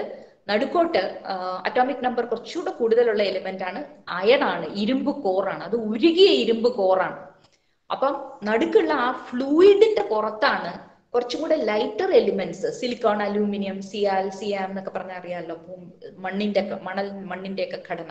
ഈ പാറ ലെയർ ഈ നടുക്കുള്ള ഫ്ലൂയിഡിന്റെ പുറത്ത് ഫ്ലോട്ട് ചെയ്യുകയാണ്. ഫ്ലൂയിഡ് കറങ്ങിക്കൊണ്ടിരിക്കുന്ന ഒരു സിസ്റ്റത്തിലെ ഫ്ലൂയിഡാണ്. എർത്തിന്റെ കറക്കക്കിടക്കല്ലേ. സോ ഫ്ലൂയിഡിന് അതിൻ്റെതായ ചില കറക്കങ്ങൾ, മെറിഡിയനൽ സർക്കുലേഷൻസ് എന്നൊക്കെ പറയും, സർക്കുലേഷൻസ് ഒക്കെ ഉണ്ട്. സോ അനങ്ങിക്കൊണ്ടിരിക്കുന്ന ഒരു ഫ്ലൂയിഡിന്റെ പുറത്ത് കിടക്കുന്നതാണ് ഈ ഫലകങ്ങൾ. അതുകൊണ്ടാണ് ആ ചലനങ്ങൾ. വ്യാഴം ഗ്രഹത്തിന്റെ വസ്തുക്കൾക്ക് ഏറ്റവും കൂടിയ ഭാരം അനുഭവപ്പെടാൻ കാരണം വ്യാഴത്തിന്റെ മാസും റേഡിയസുമാണ്. അതിന്റെ മാസ് കൂടുതലാണ്, എർത്തിൻ്റെതിനെക്കാട്ടിലും ഗ്രാവിറ്റി കുറയ്ക്കാൻ തക്കവണ്ണം അതിന്റെ റേഡിയസ് അത്ര വലുതുമല്ല. അപ്പം Gm/r² എടുത്ത് നോക്കിയാൽ ഭൂമിയുടെക്കാളും കൂടിയ ഗ്രാവിറ്റി ഉണ്ട്. അത് Adithyan, സ്റ്റെൻസി, Visva Bharati. What is inside A black hole പറഞ്ഞു. How are black holes formed. ഈ പറഞ്ഞ മാതിരി നക്ഷത്രങ്ങൾ എന്തുകൊണ്ട് ചുരുങ്ങി ചുരുങ്ങി ചുരുങ്ങി അങ്ങ് പോകുന്നില്ല എന്ന് ചിന്തിച്ചാൽ അവ പോയി ഈ ഫ്യൂഷൻ റിയാക്ഷൻ വഴി എനർജി പുറത്തേക്ക് വിടുന്നുണ്ട്. ഈ ഊർജം അകത്തുള്ള ഹൈ ടെമ്പറേച്ചറിൽ നിന്നും പുറത്തുള്ള പ്രപഞ്ചത്തിന് 2.73 കെൽവിൻ ടെമ്പറേച്ചറേ ഉള്ളൂ. നിങ്ങൾ തെർമോഡൈനാമിക്സിലെ 0th ലോ പഠിക്കുന്നുണ്ട്. ചൂട് എപ്പോഴും ടെമ്പറേച്ചർ കൂടിയ സ്ഥലത്ത് നിന്നും ടെമ്പറേച്ചർ കുറഞ്ഞ സ്ഥലത്തേക്ക് ഒഴുകുമെന്ന്. അപ്പോൾ ഈ ലൈറ്റ് എനർജി സ്റ്റാറിന്റെ നടുക്കുന്ന് പുറത്തേക്ക് പോകാനുള്ള ഈ പോക്കില് ലൈറ്റിന്റെ മൊമെന്റം മെറ്റീരിയലിലോട്ട് ട്രാൻസ്ഫേർഡ് ആകുകയാണ്. സോ പുറത്തേക്ക് പോകാനുള്ള ഈ ഇതില് റേഡിയേഷൻ പ്രഷർ എന്ന് പറയും. ഗ്യാസ് പ്രഷറും റേഡിയേഷൻ പ്രഷറും ചേർന്ന് ഗ്രാവിറ്റിയെ പ്രതിരോധിക്കുന്നത് കൊണ്ടാണ് സ്റ്റാർ സ്റ്റേബിൾ ആയിട്ട് നിൽക്കുന്നത്. നിങ്ങൾ ബൈൻഡിങ് എനർജി കർവ് പഠിച്ചിട്ടുണ്ടാകും. ന്യൂക്ലിയസുകളുടെ ഹൈഡ്രജൻ തുടങ്ങി ഹീലിയം ഇങ്ങനെ കൂടി കൂടി കൂടി ബൈൻഡിങ് എനർജി കൂടി കൂടി പിന്നെ ഇങ്ങനെ വന്ന് ഇങ്ങനെ താഴാൻ തുടങ്ങും. അയൺ പീക്ക് എന്ന് പറയും. അയൺ, നിക്കൽ, ക്രോമിയം ഒക്കെയാണ് ഏറ്റവും സ്ട്രോങ്ലി ബൗണ്ട് ആയിട്ടുള്ള ന്യൂക്ലിയസുകൾ.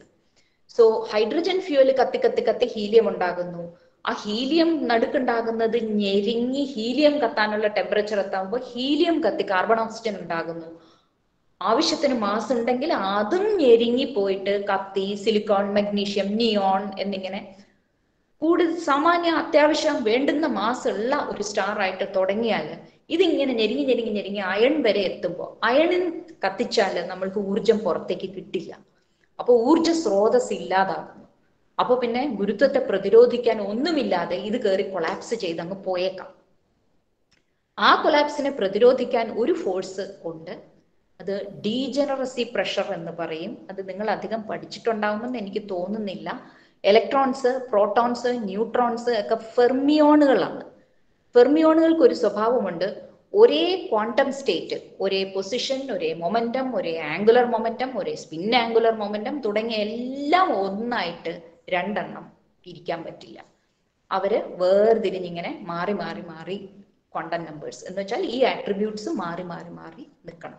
അപ്പൊ തീരെ പിടിച്ച് ഞെരുക്കാൻ നോക്കിയാല് മൊമെന്റവും ആംഗുലർ മൊമെന്റവും പിന്നെ സ്പിന്നും പൊസിഷൻ ഞെരുക്കി ഞെരുക്കി കൊണ്ടുവരികയാണ്. അപ്പൊ ബാക്കിയെല്ലാം വ്യത്യസ്തമായിരിക്കണം. ബാക്കിയെല്ലാം വ്യത്യസ്തമായിരിക്കണമെങ്കിൽ കയറി കയറി പോണം വാല്യൂസ് മൊമെന്റത്തിന്റെ ഒക്കെ. അത് എവിടുന്ന് കിട്ടും? ഉള്ള മൊമെന്റം അല്ലേ കൊടുക്കാൻ പറ്റൂ. ഈ ഗുരുത്വം വഴി ഞെരുക്കിക്കൊണ്ട് പോകുന്നതിന് കിട്ടുന്ന എക്സ്ട്രാ മൊമെന്റം വരെ അല്ലേ എത്തിക്കാൻ പറ്റുള്ളൂ. സോ ഗുരുത്വത്തിന് ഞെരുക്കി ആവശ്യത്തിന് മൊമെന്റം കയറ്റി കൊടുക്കാൻ പറ്റിയില്ല എങ്കിൽ ഇത്രയും സൈസ് എത്തുമ്പോൾ അത് നിന്ന് പോകും. So degeneracy pressure can resist gravity. അപ്പം വൈറ്റ് ഡ്വാർഫ് എന്ന് പറയുന്ന അവസ്ഥയിൽ നിന്ന് പോകും. പക്ഷേ ഈ ഡീജനറസി പ്രഷറിനെയും കടന്നു ഞെരുക്കാൻ കഴിവുള്ള അത്രയും മാസ് ഉണ്ടെങ്കിൽ ഇത് പിന്നെയും ഞെരുങ്ങും. അപ്പൊ ഇലക്ട്രോൺസും പ്രോട്ടോൺസും കൂടെ ഒക്കെ കമ്പൈൻ ചെയ്ത് ന്യൂട്രോൺസ് ആണ്. പക്ഷെ ന്യൂട്രോൺസും ഫെർമിയോൺസ് ആണ്. അപ്പോ ചന്ദ്രശേഖർ മാസ് എന്ന് പറയും. ഒരു 1.4 ടൈംസ് സണ്ണിന്റെ മാസിനും അപ്പുറമുള്ള സ്റ്റാർ ആണെങ്കിൽ ഇലക്ട്രോൺ ഡീജനറസി പ്രഷർ പിടിച്ചു നിർത്തില്ല, കൊളാപ്സ് ചെയ്ത് അങ്ങ് പോയിട്ട് ന്യൂട്രോൺ സ്റ്റാർ ആകും. ഇനി ന്യൂട്രോൺ സ്റ്റാറിന് ഒരു ലിമിറ്റ് ഉണ്ട്. ചന്ദ്രശേഖർ ലിമിറ്റ് പോലെ ഓപ്പൺഹൈമർ വോൾക്കോഫ് ലിമിറ്റ്. ആ മാസിനും അപ്പുറമുള്ള ഒരു ന്യൂട്രോൺ സ്റ്റാർ ആണെങ്കിൽ ന്യൂട്രോൺ ഡീജനറസി പ്രഷറിനും ഗ്രാവിറ്റി പിടിച്ചു നിർത്താൻ പറ്റില്ല. ഇതങ്ങ് ഞെരുങ്ങി കൊളാപ്സ് ചെയ്ത്. നമ്മളുടെ ഫിസിക്സിൽ അറിവില്ല ഇതിനെ പ്രതിരോധിക്കാൻ പറ്റിയ എന്തെങ്കിലും ഉള്ളതായിട്ട് ഒന്ന്. രണ്ട്, പ്രപഞ്ചത്തിൽ തന്നെ പല സാഹചര്യങ്ങൾ ഇതുപോലെ ഭയങ്കരമായിട്ട് ഊർജം പ്രസരിപ്പിക്കുന്നതായിട്ട് കാണുന്നിടത്ത് നമ്മൾ പരിശോധിക്കുമ്പോൾ ബ്ലാക്ക് ഹോൾ ആയിരിക്കാൻ സാധ്യതയുള്ള സംഗതികളാണ് അവിടെ ഇരിക്കുന്നത്. ഈ അടുത്ത കാലത്ത് ബ്ലാക്ക് ഹോളിന്റെയൊക്കെ പിക്ചർ എടുത്തു. സോ ന്യൂട്രോൺ ഡീജനറസി പ്രഷറിനും പ്രതിരോധിക്കാൻ പറ്റിയില്ല എങ്കിൽ ബ്ലാക്ക് ഹോൾ ആയി പോകും എന്നാണ് സങ്കല്പം. Do black hole dye?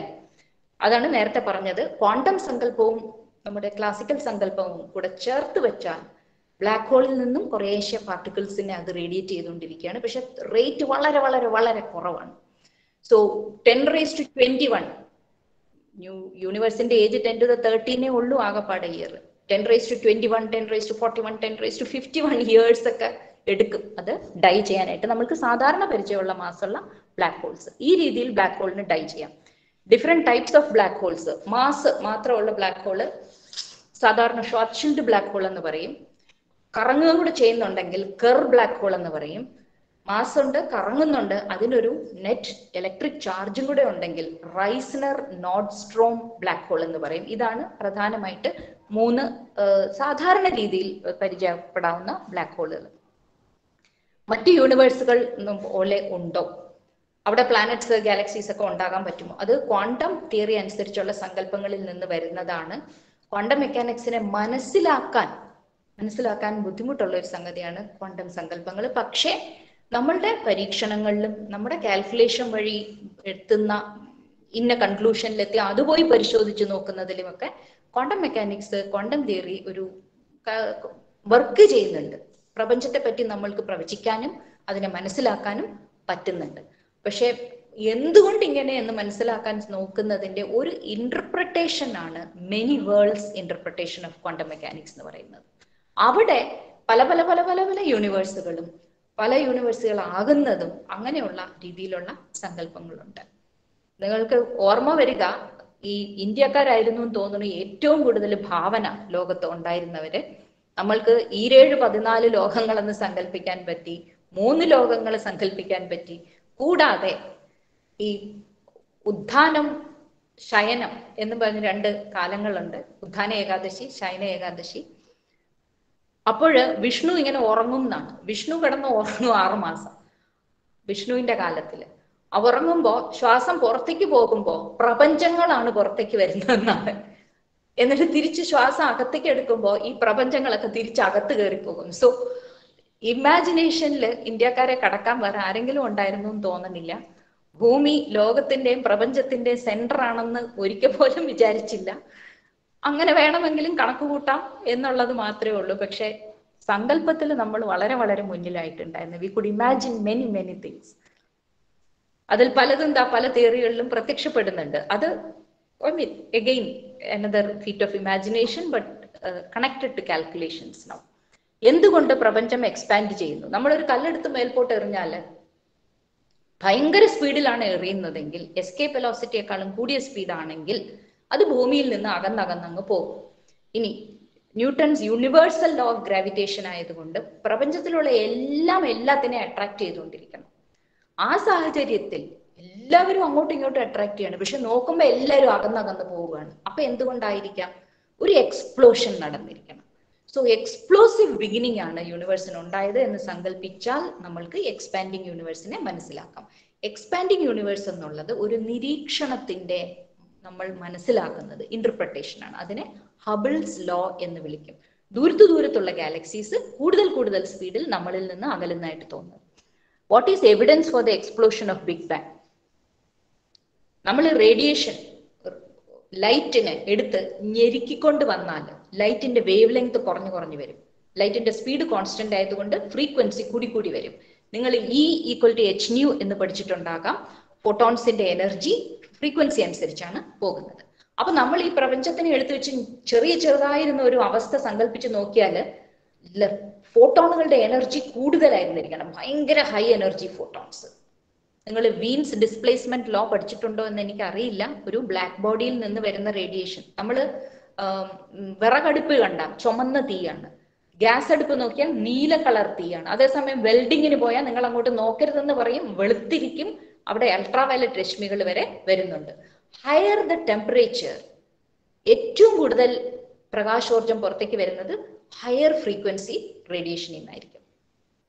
അപ്പോൾ evidence for the big bang ആയിട്ട് പറയുന്നത് യൂണിവേഴ്സ് ചുരുങ്ങിയിരുന്ന കാലത്ത് നിന്നും വികസിച്ചിങ്ങനെ വന്നിട്ടുണ്ടെങ്കിൽ ആ ചുരുങ്ങിയിരുന്ന കാലത്തുണ്ടായിരുന്ന റേഡിയേഷൻ ഇതുപോലെ വലിഞ്ഞു നീണ്ട് ലോ ഫ്രീക്വൻസി റേഡിയേഷൻ ആയിട്ട് പ്രപഞ്ചം നിറഞ്ഞു നിൽക്കണം. പ്രപഞ്ചം നിറഞ്ഞു നിൽക്കുകയാണ് ഒരു സാധനം നമ്മൾ എങ്ങനെ അറിയുക?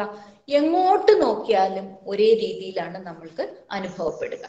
പ്രപഞ്ചത്തിൽ അത്തരം ഒരു റേഡിയേഷൻ കണ്ടുപിടിച്ചിട്ടുണ്ട്. പെൻസിയാസ് ആൻഡ് വിൽസൺ ആണ് കണ്ടുപിടിച്ചത്. അവരൊരു റേഡിയോ ആന്റന വെച്ച് ബെൽ ടെലിഫോൺ ലബോറട്ടറീസിൽ ടെലിഫോണുമായിട്ട് ബന്ധപ്പെട്ട സംഗതികൾ പരിശോധിക്കുമ്പോഴാണ് അവർ ഈ ആന്റന അങ്ങോട്ട് നന്നാക്കാൻ നോക്കിയിട്ട് എന്ത് ചെയ്തിട്ടും അതിൽ നോയ്സ് ഉണ്ട്, എങ്ങോട്ട് തിരിച്ചു വെച്ചിട്ടും നോയ്സ് ഉണ്ട്. ആ നോയ്സിനെ പ്രപഞ്ചവുമായിട്ട് ബന്ധപ്പെട്ട റേഡിയേഷൻ ആണെന്ന് അവർ തിരിച്ചറിയുന്നു. സൈമൾട്ടേനിയസ്ലി തിയററ്റിക്കലി ഇത്തരം ഒരു റേഡിയേഷൻ ഇന്ന ടെമ്പറേച്ചർ ആയിരിക്കണമെന്ന് ഗാമോവും ബഥയൊക്കെ കൂടെയുള്ള ഈ രണ്ട് പേപ്പേഴ്സ് ഒരു ആസ്ട്രോഫിസിക്കൽ ജേണലിന്റെ ഒരേ വോള്യൂമിലാണ് വന്നത്. ആ സമയത്ത് ആസ്ട്രോഫിസിക്കൽ ജേണലിന്റെ എഡിറ്റർ ചന്ദ്രശേഖർ ആയിരുന്നു. Is there A black hole at the centre of our Galaxy milky വേ? ഈ അടുത്ത കാലത്ത് അതിനുള്ള തെളിവുകൾ സാമാന്യം നന്നായിട്ട് പൂർണ്ണമായി വന്നിട്ടുണ്ട്. 10-20 വർഷത്തെ നിരീക്ഷണങ്ങളുടെ ഫലമായിട്ടാണ് അത് തിരിച്ചറിയുന്നത്. നടുക്കിന് ചുറ്റും കടന്ന് കറങ്ങുന്ന സ്റ്റാർസിന്റെ പാത പരിശോധിച്ചാണ് നിശ്ചയിച്ചത് നടുക്കിരിക്കുന്നത് ബ്ലാക്ക് ഹോൾ ആണെന്ന്. How old is the universe പറഞ്ഞു കഴിഞ്ഞു. റീസൺ ബിഹൈൻഡ് ഒരു ക്വസ്റ്റ്യന്റെ പകുതി വായിക്കാൻ പറ്റുന്നില്ല. Many consider astrology A pseudo science, Y think the other way? അതിൻ്റെ അകത്തുള്ള ശാസ്ത്രീയമായ വശം ഇതാണ്. ആളുകളുടെ സൈക്കോളജി അറിഞ്ഞ് അവർക്ക് പോസിറ്റീവായിട്ടുള്ള രീതിയിൽ ചിന്തിച്ച് മുന്നോട്ട് പോകാനുള്ള ഒരുതരം കൗൺസിലിംഗ് സപ്പോർട്ട് കൊടുക്കാനുള്ള കഴിവ് അതിനുണ്ട്.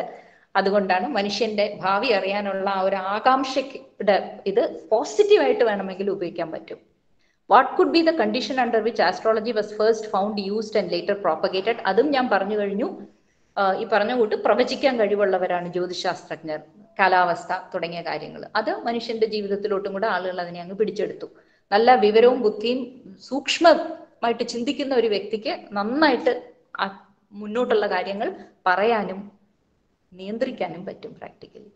In your opinion what is the major difference between ancient, medieval and modern astrology? എനിക്ക് തോന്നുന്നു ഈ ക്വസ്റ്റ്യൻ ചോദിച്ചിരിക്കുന്ന ആള് ആസ്ട്രോണമിയെ കയറി ആസ്ട്രോളജി എന്ന് വിളിക്കുന്നതാണ് എന്നൊരു ഡൗട്ട് ഉണ്ട്. ഏൻഷ്യന്റ് ആസ്ട്രോണമി ആണെങ്കിൽ, ഏൻഷ്യൻ എന്ന് പറഞ്ഞാൽ നമ്മളിങ്ങനെ നോക്കിയാൽ കാണുന്ന കാര്യങ്ങൾ വെച്ചിട്ട് നമ്മുടെ കണ്ണുകൊണ്ട് മാത്രമുള്ളത്. പിന്നീട് ഇങ്ങോട്ട് വന്നപ്പോഴത്തേക്ക് മിഡീവൽ എത്തുമ്പോഴത്തേക്കും ഓപ്റ്റിക്കൽ ടെലിസ്കോപ്സ് വെച്ചിട്ടുള്ള ആസ്ട്രോണമി തുടങ്ങുകയാണ്. എന്ന് വെച്ചാൽ നമ്മൾ സാധാരണ ദൃശ്യമാകുന്ന ലൈറ്റ് മാത്രം ഉപയോഗിച്ചിട്ടുള്ളത്, ലെൻസുകള്, മിറേഴ്സ് ഒക്കെ വെച്ചിട്ടുള്ളത്. വേൾഡ് വാർ II ആ സാഹചര്യം 20-ാം നൂറ്റാണ്ട് എത്തുമ്പോഴത്തേക്കും നമ്മൾക്ക് എക്സ്റേസിനെ ഡിറ്റക്ട് ചെയ്തുള്ള astronomy, ultraviolet astronomy, millimetre wave astronomy, infrared astronomy, gamma ray astronomy തുടങ്ങി ഈ കാലം നമ്മൾ എത്തുമ്പോഴത്തേക്കും ഗ്രാവിറ്റേഷണൽ വേവ് ആസ്ട്രോണമി, ന്യൂട്രിനോകളെ പരിശോധിക്കുന്ന ആസ്ട്രോണമി, സ്പേസിലേക്ക് മിഷൻസ് വിട്ടിട്ട് മെറ്റീരിയൽ എടുത്തുകൊണ്ട് വരിക. നിങ്ങൾ ഈ അടുത്ത കാലത്ത് കണ്ടിട്ടുണ്ടാവും, ആസ്ട്രോയിഡ്സിലൊക്കെ പോയി റാഞ്ചി പിടിച്ചൊക്കെ എടുത്തുകൊണ്ട് വരുന്നുണ്ട്. സംഗതി വർഷങ്ങൾ എടുക്കും തിരിച്ചെത്താൻ, അത് വേറെ കാര്യം. സൂര്യനിൽ നിന്നുള്ള സോളാർ വിൻഡ് പിടിച്ചെടുക്കുന്നു. So that is modern astronomy. And ടെലിസ്കോപ്പുകൾ കൂടുതൽ വലുതാകും തോറും നമ്മൾക്ക് കൂടുതൽ ഡിമ്മർ ആയിട്ടുള്ള സാധനങ്ങളെയും കാണാം, കൂടുതൽ ദൂരത്തേക്കുള്ള അകലെയുള്ള വളരെ ബ്രൈറ്റ് പക്ഷെ ദൂരം കാരണം ഡിമ്മായിട്ടുള്ള സാധനങ്ങളെയും കാണാം. അത്രയും വലിയ സാധനങ്ങൾ ഉണ്ടാക്കാൻ വേണ്ടത്ര ശാസ്ത്രജ്ഞര് ഒരു രാജ്യത്തിന്റെ കയ്യിൽ ഇല്ല. സോ ഇപ്പോഴത്തെ ആസ്ട്രോണമി എഫേർട്സും ടെലിസ്കോപ്പുകളും ഒക്കെ മൾട്ടിനാഷണൽ ആണ്. Like for example square kilometre array, ആഫ്രിക്കയിലെയും ഓസ്ട്രേലിയയിലെയും ഡെസേർട്സിൽ ആയിരക്കണക്കിന് റേഡിയോ ആന്റനകൾ വിന്യസിച്ചിട്ടുള്ള ടെലിസ്കോപ്പാണ് സ്ക്വയർ കിലോമീറ്റർ അറേ. അല്ലെങ്കിൽ 30 മീറ്റർ ടെലിസ്കോപ്പ്, 30 മീറ്റർ റേഡിയസ് ഉള്ള വലിയ multi mirror telescope with what is called active optics and adaptive optics to correct word. അങ്ങനത്തെ multinational efforts ആണ് എല്ലായിടത്തു നിന്നുള്ള ശാസ്ത്രജ്ഞർ ചേർന്ന് കൂട്ടായിട്ട് പരിശ്രമിച്ചുണ്ടാക്കുന്ന. അതാണ് ഏറ്റവും ലേറ്റസ്റ്റ് ആയിട്ടുള്ള ആസ്ട്രോണമിയുടെ രീതികൾ. കൂടാതെ you have all these space missions. മാർസിലൊക്കെ പോയി മെറ്റീരിയൽ കളക്ട് ചെയ്യുക, എക്സ്പെരിമെന്റ് ചെയ്യുക, മാർസിന്റെ വളരെ തിൻ അന്തരീക്ഷത്തിൽ പറക്കുന്ന ഹെലികോപ്റ്റർ ഉണ്ടാക്കുക. So this are all aeronautic great advantages in astronautics. Okay, can anyone study astronomy? Is it only for the gifted? ഇത് പറഞ്ഞ മാതിരി നിങ്ങളോട് എല്ലാവരോടും പാട്ട് പാടാൻ നമ്മൾ പറയില്ലല്ലോ. ഓ കുട്ടിക്ക് പാട്ട് പാടാനുള്ള കഴിവുണ്ട്, പാട്ട് പാടും. So if your imagination if your dedication is suited for astronomy, of course you can study astronomy. അല്ല, നിങ്ങൾക്ക് നമ്മൾ ആരോടും പറയില്ലല്ലോ നിങ്ങൾ ഡാൻസ് കളിച്ചേ പറ്റൂ എന്ന് പറയില്ലല്ലോ. ഡാൻസ് കളിക്കാൻ ഒരു വൈഭവം ചിലർക്കുണ്ട്. ഓരോരുത്തർക്കും ഓരോ വൈഭവമാണ്. അത് തിരിച്ചറിഞ്ഞ് നമ്മൾ അതിനനുസരിച്ച് നീങ്ങിയാൽ നമുക്ക് ഭയങ്കര സന്തോഷമായിരിക്കും. ഇത് ചോദ്യം Gauri നന്ദനയുടേതായിരുന്നു. What is dark energy? അത് ഞാനിപ്പോൾ പറയാം. What is inside black hole? Where does space begin? Space എന്താണെന്ന് ഞാൻ പറഞ്ഞു. രണ്ട് തമ്മിലുള്ള ഇടയാണ്. അതിനെന്താണ് അവസാനം, എന്താണ് ആദ്യം എന്നൊന്നും ചിന്തിക്കേണ്ട കാര്യമില്ല. മറ്റൊരു സൂര്യനുണ്ടോ? സൂര്യനെ പോലെ തന്നെയാണ് മറ്റു നക്ഷത്രങ്ങളെല്ലാം. ഓരോന്നിനും പല മാസുകൾ അനുസരിച്ച് അവയുടെ കളർ അപ്പിയറൻസ് മാറുന്നേ ഉള്ളൂ. കളർ നമ്മൾ നോക്കിയാൽ എല്ലാ നക്ഷത്രങ്ങൾക്കും കാണില്ല, നിങ്ങൾക്ക് തന്നെ അറിയാം. സാമാന്യം നല്ലോണം ലൈറ്റ് ഉണ്ടെങ്കിൽ കണ്ണിലെ കളർ റിസപ്റ്റേഴ്സ് വർക്ക് ചെയ്യുള്ളൂ. അതുകൊണ്ടാണ് സന്ധ്യ മയങ്ങി എത്തുമ്പോഴത്തേക്കും നമ്മുടെ കളർ വിഷൻ പോയി black and white vision ആകുന്നതും. Brightness കുറഞ്ഞ സ്റ്റാറിന് കളർ നമ്മൾക്ക് ദർശിക്കാൻ പറ്റുന്നു. കമ്പോണൻസ് ഓഫ് ദ സൺ പറഞ്ഞു കഴിഞ്ഞു. Is there another earth? There are what are called Exo planets. മറ്റ് നക്ഷത്രങ്ങളുടെ ചുറ്റും സൗരയൂഥങ്ങളെ തന്നെ നമ്മൾ കണ്ടുപിടിച്ചിട്ടുണ്ട്. We have special telescope missions like the Kepler mission four discovering Exo planets, Exo moons എല്ലാം ഉണ്ട്. ഇത് മഹേഷ് ഉണ്ണിത്താൻ, ചെട്ടിക്കുളങ്ങര. ഈ ചോദ്യം ലാസ്റ്റ് പറയാം, ഡാർക്ക് എനർജി എന്നുള്ളത്. മറന്നുപോയാൽ ആരെങ്കിലും ഓർമ്മിപ്പിക്കുക. അശ്വിൻ ബിജു, SVHS കായംകുളം. ഭൂമിയുടെ പരിക്രമണത്തിന്റെ ഫലമാണ് കാലാവസ്ഥകൾ മാറി വരുന്നത് എന്ന്. എന്നാൽ ഇപ്പോൾ കാലാവസ്ഥയിൽ വലിയ വ്യത്യാസങ്ങൾ പരിക്രമണത്തിൽ ഉണ്ടാകുന്ന എന്തെങ്കിലും വ്യത്യാസം കൊണ്ടാണോ? ഇല്ല, പരിക്രമണത്തിൽ ഉണ്ടാകുന്ന വ്യത്യാസം കൊണ്ടല്ല. പരിക്രമണത്തിന് വ്യത്യാസം ഉണ്ടാകണമെങ്കിൽ ഈ പരിക്രമണത്തിന്റെ ആംഗുലർ മൂവ്മെന്റ് ആലോചിച്ച് നോക്കൂ. അതിനെ മാറ്റിയെടുക്കാൻ ഭയങ്കര ടോർക്ക് അപ്ലൈ ചെയ്യാനുള്ള ആരും അവിടെ എങ്ങും ഇല്ല. സോ അതങ്ങനെ പെട്ടെന്നൊന്നും മാറില്ല. സോ പരിക്രമണത്തിന്റെ വ്യത്യാസം കൊണ്ട് അല്ല. പക്ഷെ മാറ്റാൻ പറ്റുന്ന ഒരു സാധനമുണ്ട്. നിങ്ങൾക്ക് അറിയാം, ഭൂമിയിലെ വായു വ്യവസ്ഥകൾ, നിങ്ങൾ ട്രേഡ് വിൻസ് അത് ഇത് ഒക്കെ പഠിച്ചിട്ടുണ്ട്. അതെല്ലാം കൂടെ ചേർന്നതാണ് കാലാവസ്ഥ. കൂടാതെ ടെമ്പറേച്ചർ കൂടിയാൽ അവിടെ പ്രഷർ കൂടും, ടെമ്പറേച്ചർ കുറയുന്നിടത്ത് പ്രഷർ കുറവ്, അതനുസരിച്ച് കാറ്റുകൾ ഉണ്ടാകുന്നു. ഇത്തരത്തിലുള്ള ഏറ്റക്കുറച്ചിൽ അനുസരിച്ച് നമ്മൾക്ക് ചുഴലിക്കാറ്റുകൾ ഉണ്ടാകാം. കുറെ കരിയില കൂട്ടിയിട്ട് കത്തിച്ചാൽ നല്ലോണം തീ അങ്ങോട്ട് ആളിച്ചു കൊടുത്താൽ ചൊഴിഞ്ഞു കത്തുന്നതൊക്കെ കാണാം നിങ്ങൾക്ക്. പോരാത്തതിന് ഭൂമിയുടെ സൂര്യനിൽ നിന്ന് വരുന്ന പ്രകാശം ഭൂമിയുടെ പ്രതലത്തിൽ തട്ടി പ്രതലത്തിനെ ചൂടുപിടിപ്പിച്ച് പ്രതലത്തിനോട് അടുത്ത് നിൽക്കുന്ന അന്തരീക്ഷത്തിന് ചൂടുപിടിപ്പിക്കുക തുടങ്ങിയ ചില സംഭവങ്ങളൊക്കെ ഉണ്ട്. സോ അന്തരീക്ഷത്തിൽ നമ്മൾ മുകളിലേക്കോട്ട് കയറി പോകുന്തോറും തണുപ്പ് കൂടി വരും. അതാണ് മലമ്പ്രദേശങ്ങളിൽ പോകുമ്പോൾ ടെമ്പറേച്ചർ കുറഞ്ഞു വരുന്നത്. ഇങ്ങനെ പോയിട്ട് കുറഞ്ഞു വന്നിട്ട് പിന്നെ കൂടാൻ തുടങ്ങും ഔട്ടർ അറ്റ്മോസ്ഫിയറിലേക്ക് പോകുന്തോറും. അതാണ് അതിന്റെ ടെമ്പറേച്ചർ ഘടന. ഇനി നിങ്ങൾ ആലോചിച്ച് നോക്കുക, അടുപ്പിൽ ഒരു പാത്രം വെച്ചിട്ട് നമ്മൾ അടിയിൽ നിന്ന് ചൂടാക്കുകയാണ്. ആദ്യം ഒന്നും വലിയ കുഴപ്പമൊന്നും ഇല്ലാതെ നിൽക്കും. പാത്രത്തിന്റെ ചുവട്ടിലെ ചൂട് കൂടി വരുന്ന അനുസരിച്ച് കൊച്ചു കുമള വന്നിട്ട് ഇങ്ങനെ പൊങ്ങാൻ നോക്കുന്നത് കാണാം. ഓക്കെ, ബോയിന്റ് ആവാൻ പറ്റുന്നില്ല ടെമ്പറേച്ചർ ഗ്രേഡിയന്റിന്റെ കുറവ് കാരണം. പക്ഷെ ടെമ്പറേച്ചർ ഗ്രേഡിയന്റ് മുകൾവശവും താഴ്വശവും തമ്മിലുള്ള വ്യത്യാസം ഒരു പരിധി കടന്നാൽ ഇത് ഇളകി മറിയാൻ തുടങ്ങും. അതാണ് ബോയിലിംഗ് എന്ന് പറയുന്നത്, കൺവെക്ഷൻ. അതുപോലെ നമ്മളുടെ ഭൂമിയുടെ താഴെയുള്ള ടെമ്പറേച്ചർ തീരെ അങ്ങോട്ട് കൂടിയാൽ സർഫസ് ടെമ്പറേച്ചർ ഈ ടെമ്പറേച്ചർ ഗ്രേഡിയന്റ് മാറിയിട്ട് അന്തരീക്ഷം വേണമെങ്കിൽ തകിടം മറിയാം. സോ അന്തരീക്ഷത്തിന്റെ ടെമ്പറേച്ചറിൽ ഉണ്ടാകുന്ന ചെറിയ വ്യത്യാസങ്ങൾക്ക് പോലും വലിയ കാറ്റുകളെയും കാലാവസ്ഥാ വ്യതിയാനത്തെയും ഉണ്ടാക്കാനുള്ള കഴിവുണ്ട്. നിങ്ങൾ ഇന്ത്യൻ മൺസൂണിനെ പറ്റിയുള്ള ലേഖനങ്ങൾ വായിച്ചു നോക്കിയാൽ ദാറ്റ് റിമൈൻഡ്സ് മീ. റെസൊണൻസ് എന്ന് പറഞ്ഞൊരു മാഗസീൻ ഉണ്ട്. അതില് നമ്മൾക്ക് കൂടുതലും ഇന്ത്യക്കാരാണ് അതിൽ എഴുതുന്നത്. നമ്മൾക്ക് മനസ്സിലാകുന്ന രീതിയിൽ ഒരുപാട് കാര്യങ്ങൾ അതിലൊക്കെ വിവരിച്ചിട്ടുണ്ട്. How complicated is the monsoon system, the wind system. കാരണം കാറ്റ് ചുമ്മാ അങ്ങോട്ട് ഒഴുകാൻ പറ്റില്ല. ചുറ്റുമുള്ള കോണ്ടിനെന്റ്സിൽ ഒരു മലയുണ്ടോ കുന്നുണ്ടോ അതിൽ തട്ടി മാറിയൊക്കെ ഒഴുകുള്ളൂ. അങ്ങനെ ഒരു കോംപ്ലക്സ് സ്ട്രക്ചറാണ് നമ്മളുടെ കാലാവസ്ഥ നിലനിർത്തുന്നത്. അതിന്റെ ടെമ്പറേച്ചറിനെ എടുത്തിട്ട് മാറ്റിക്കൊടുത്താൽ ഇറ്റ് ക്യാൻ ക്രിയേറ്റ് പ്രോബ്ലംസ്. നിങ്ങൾക്ക് ഒരു ചെറിയ ഉദാഹരണം പറയാം. കാലത്തും വൈകുന്നേരം മോർണിംഗ് വാക്ക്, ഈവനിങ് വാക്ക്, പ്രഭാത സവാരി എന്നൊക്കെ കേട്ടിട്ടുണ്ടാകും. വൈകുന്നേരം ഒരു 6 മണി സമയത്ത് പുറത്തിറങ്ങി നോക്കിയാൽ നല്ല ശീതളമായിട്ട് കാറ്റ് വീശുന്ന കേൾക്കാം, അനുഭവപ്പെടും. നിങ്ങൾ സീ ബ്രീസ്, ലാൻഡ് ബ്രീസ് എന്നൊക്കെ പഠിച്ചിട്ടുണ്ടാകും. ചെറിയ ടെമ്പറേച്ചർ വ്യത്യാസത്തിന്റെ ലാൻഡും സീയും തമ്മിലുള്ള ടെമ്പറേച്ചർ ഡിഫറൻസിൽ ഫ്ലോ ചെയ്യുന്ന ബ്രീസ് ആണ് നിങ്ങൾ ഫീൽ ചെയ്യുന്നത്. So that it self tells U changes in temperature can cos big differences to what is happening to the wind.